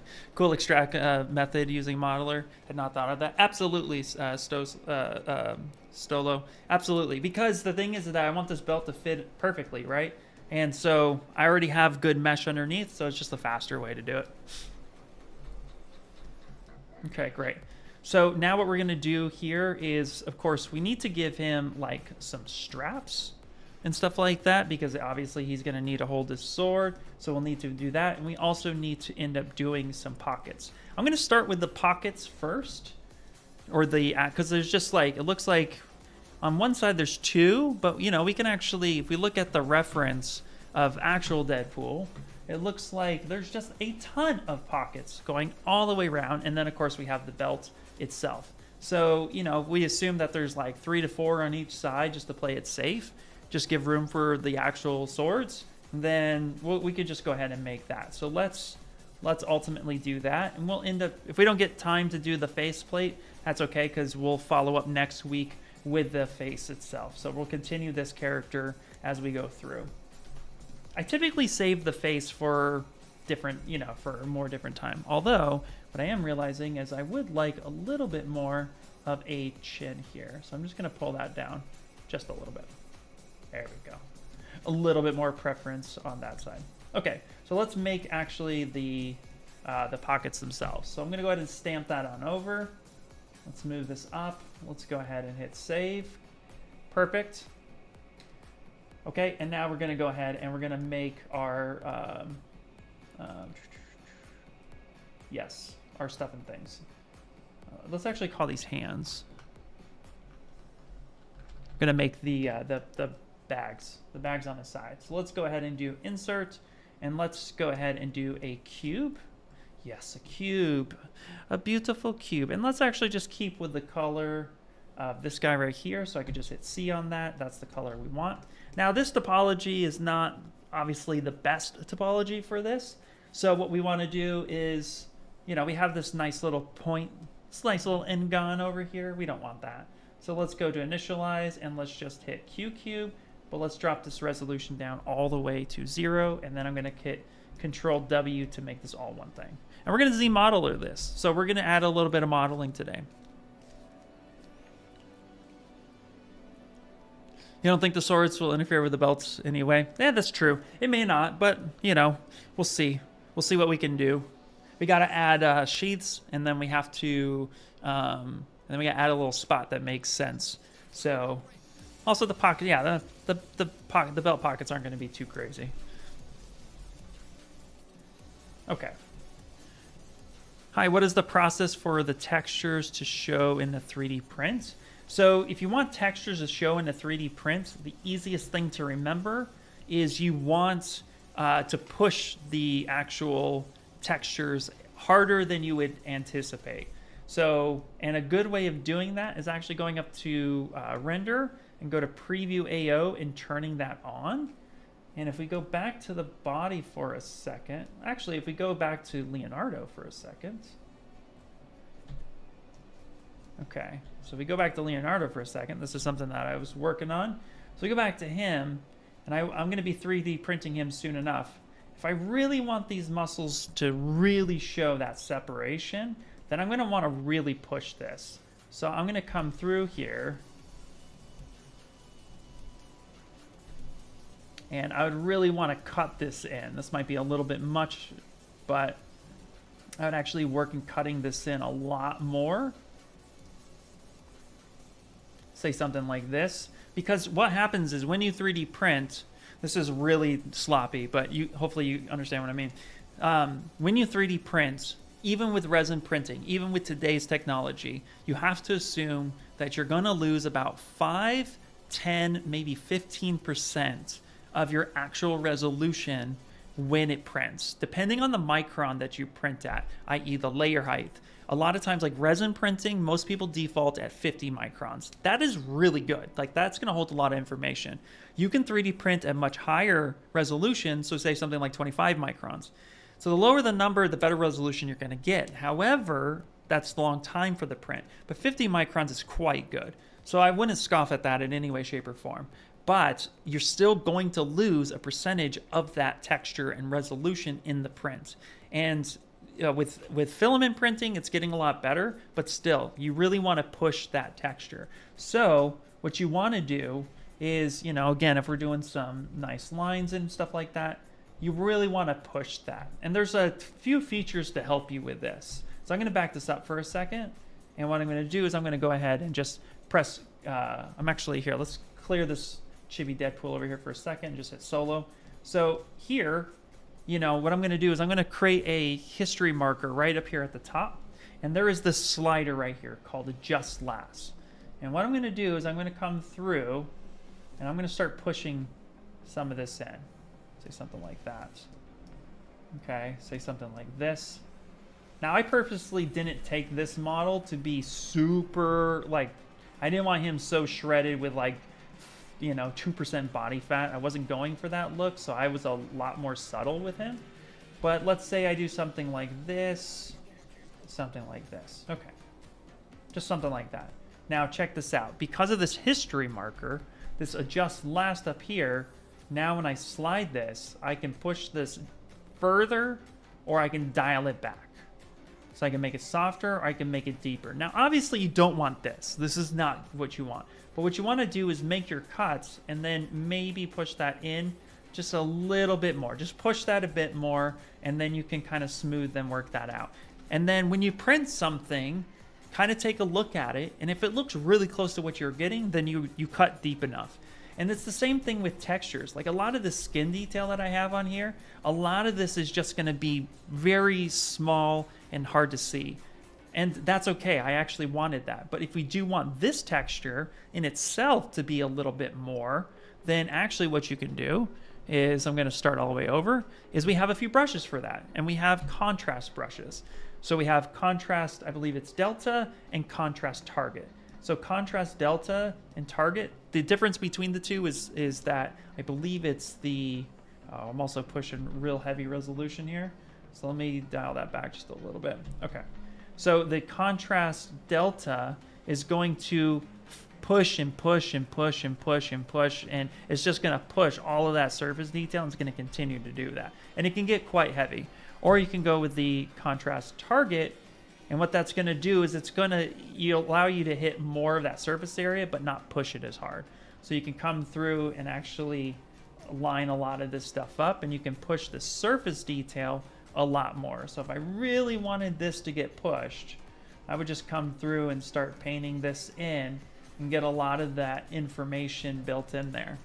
The other way, if you want, I need to just do it all really, really fast, I'll tell you be careful with it, but you can do it. If you want to go really fast, go over here to deformation, and there's a contrast slider. And this will do everything. If I slide that up, let's push that up real hard. That will do everything really quickly, but you want to be careful because if you have points and stuff that might come to a sharp edge, you might actually push that too far. But say something like that, for this will actually work a lot better. So this was before, right here. Let's just stamp that and then go back over. And now this is the after. So you can push that surface detail that way and it'll be a lot easier to go through it. So it just depends on what you want to do ultimately.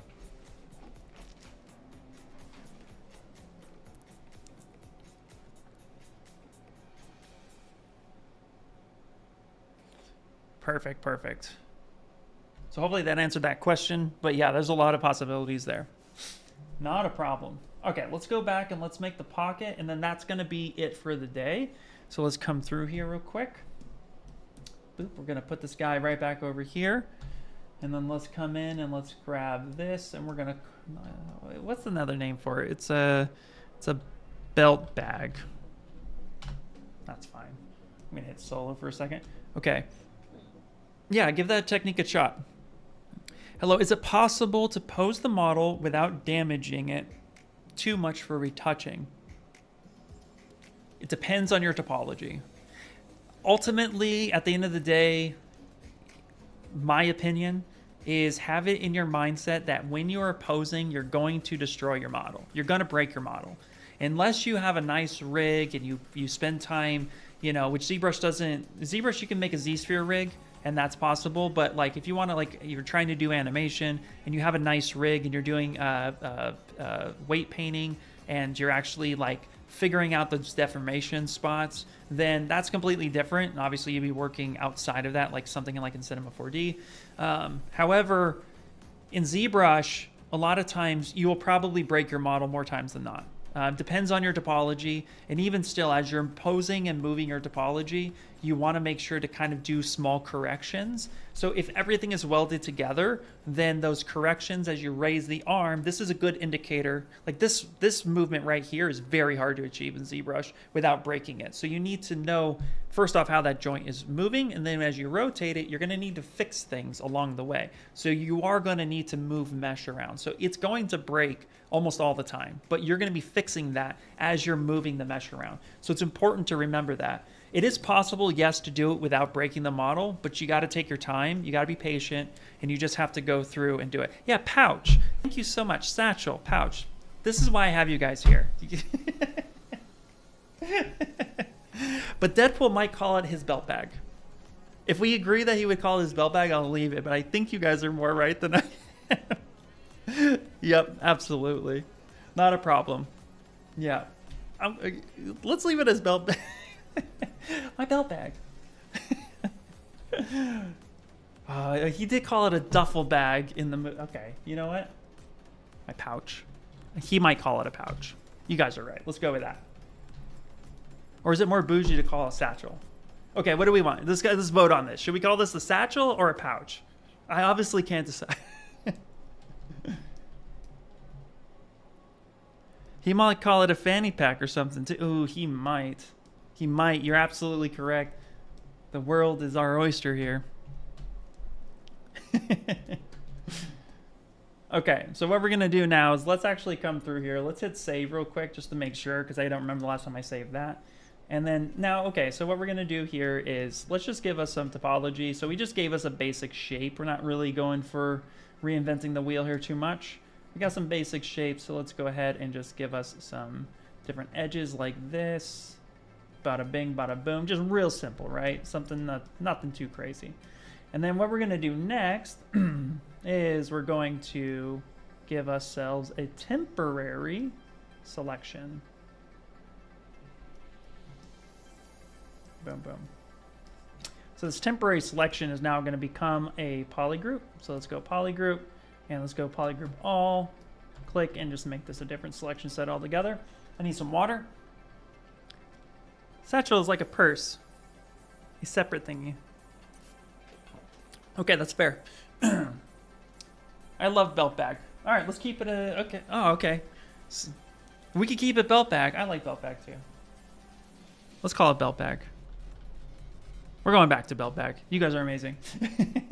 All right, let's do this. So now we're going to come here and we're going to go to QMesh and we're going to drag out a copy of this. So the way to do this right now is as I start doing QMesh extruding, I'm going to go ahead and press Control and I'm going to drag this out just like this and give it some space.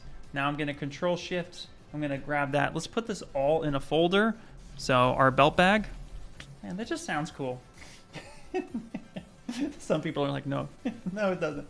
And let's go ahead and separate our hidden. So now we have this guy and we have this guy here. Let's go to V2 and let's turn our belt bag back on so we can stop with the solo for a second. And let's turn this guy on. And now what we can do at this point is we can kind of shape this, the flap of our belt bag. We're committing to this, by the way. We are committing to the belt bag. Okay. So now we're going to turn on symmetry, and I'm actually going to just go ahead and come in here and mask off this area, and we're going to pull these up just a bit.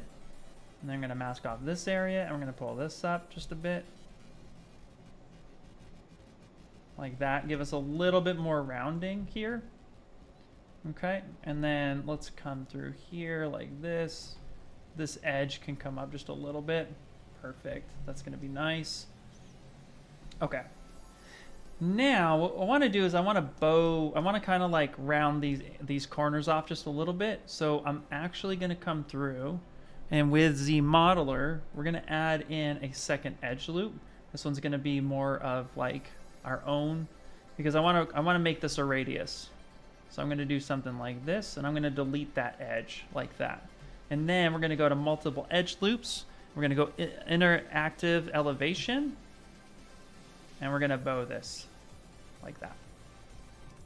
Now we're going to do the exact same thing. So we go single side, we're going to add this guy and this guy. We're going to delete this. And if we go back here and I touch that one time, it's going to give us that nice rounding shape.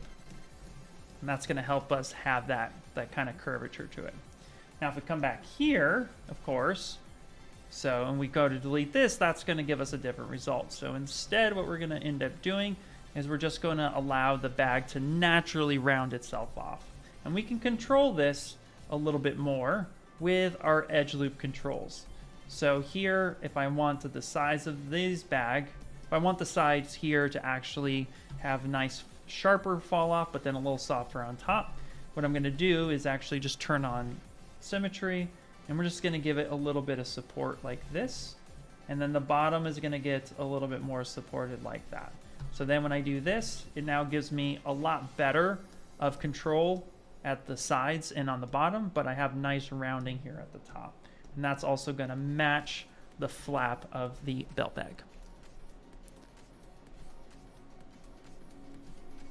So the interface, so fun fact with the ZBrush, the interface is completely customizable.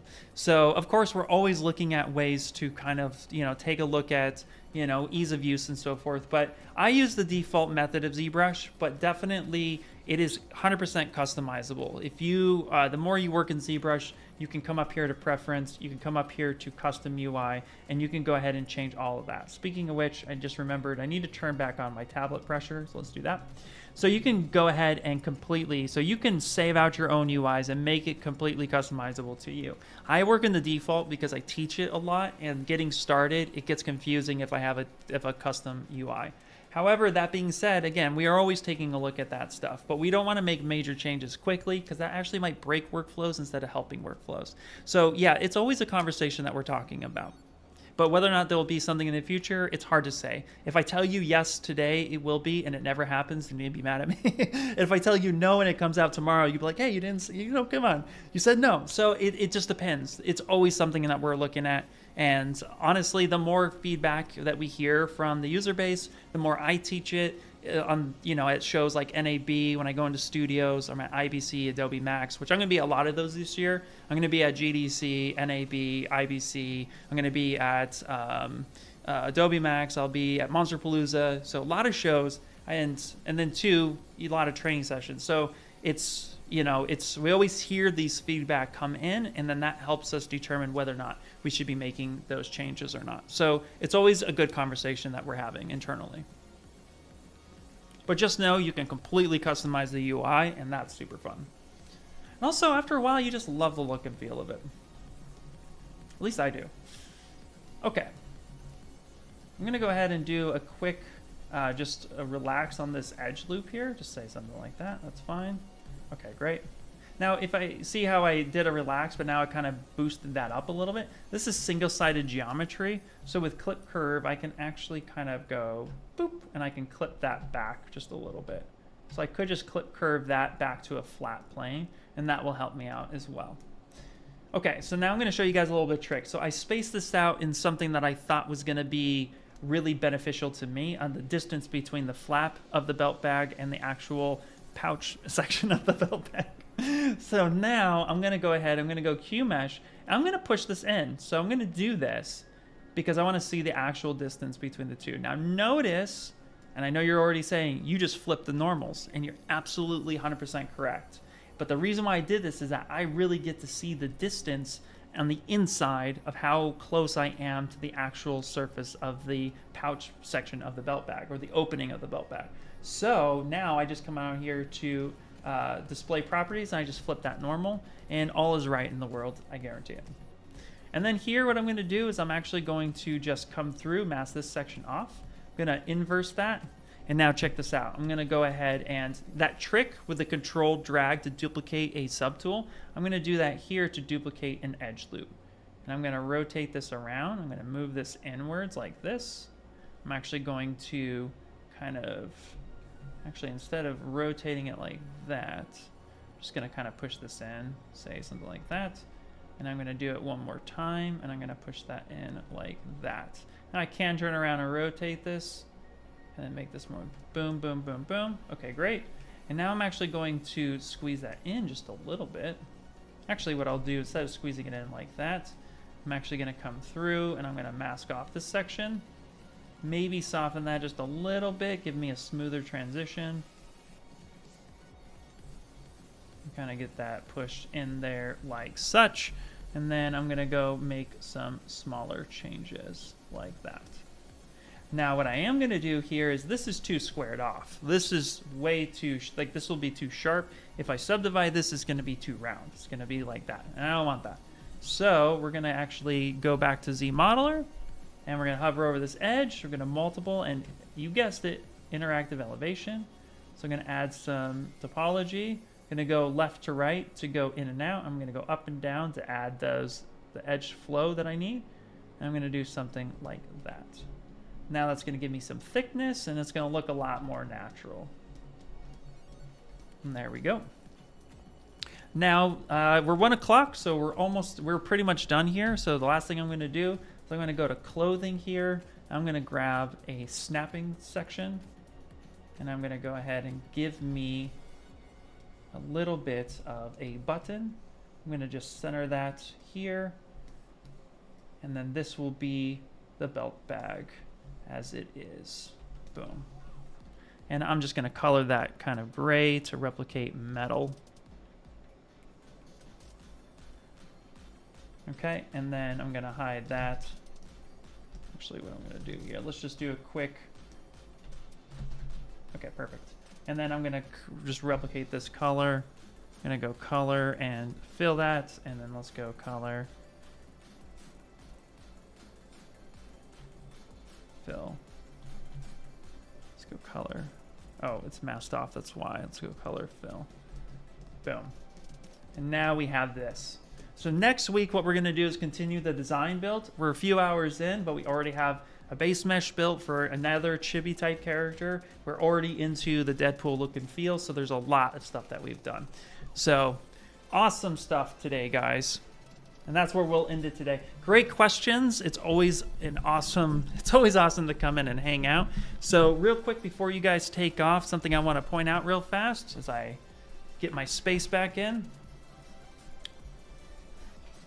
I want to say this before you end the stream. It is extremely enlightening to watch you work. Thank you so much, Sheriff. I really appreciate that. It means a lot, and that's part of, honestly, it's a joy to actually be able to stream and to hang out and to design on the fly, and also to answer questions. That's what we're here for. This is one of the things I love the most about my job, is I get to just come in and hang out with you guys. So thank you all for being here. Super appreciate that. Real quick, if you guys are trying to get into ZBrush and you are a student or a teacher, I just want to let you guys know that we have a ton of packages. Of course, we have a partnership with Maxon and Adobe, but if you come here to the student section, for $20 USD or equivalent in whatever your region, you can actually get Maxon 1. So if you're a part of an EDU, you definitely want to check that out. If you're a teacher, if you're a student, you're at a university, you're in high school, and you definitely want to check this out. So give that a go. It'll let you do so many things, but definitely check that out. And that being said, thank you guys again so much for everything. And yeah, Carbon 44444, I finally sit in on the stream. It's so awesome to have you here, man. All right, dude, that's going to be it. I'll talk to you guys later. Have a great one, and I'll see you next week. Bye for now. Bye, bye, bye, bye, bye.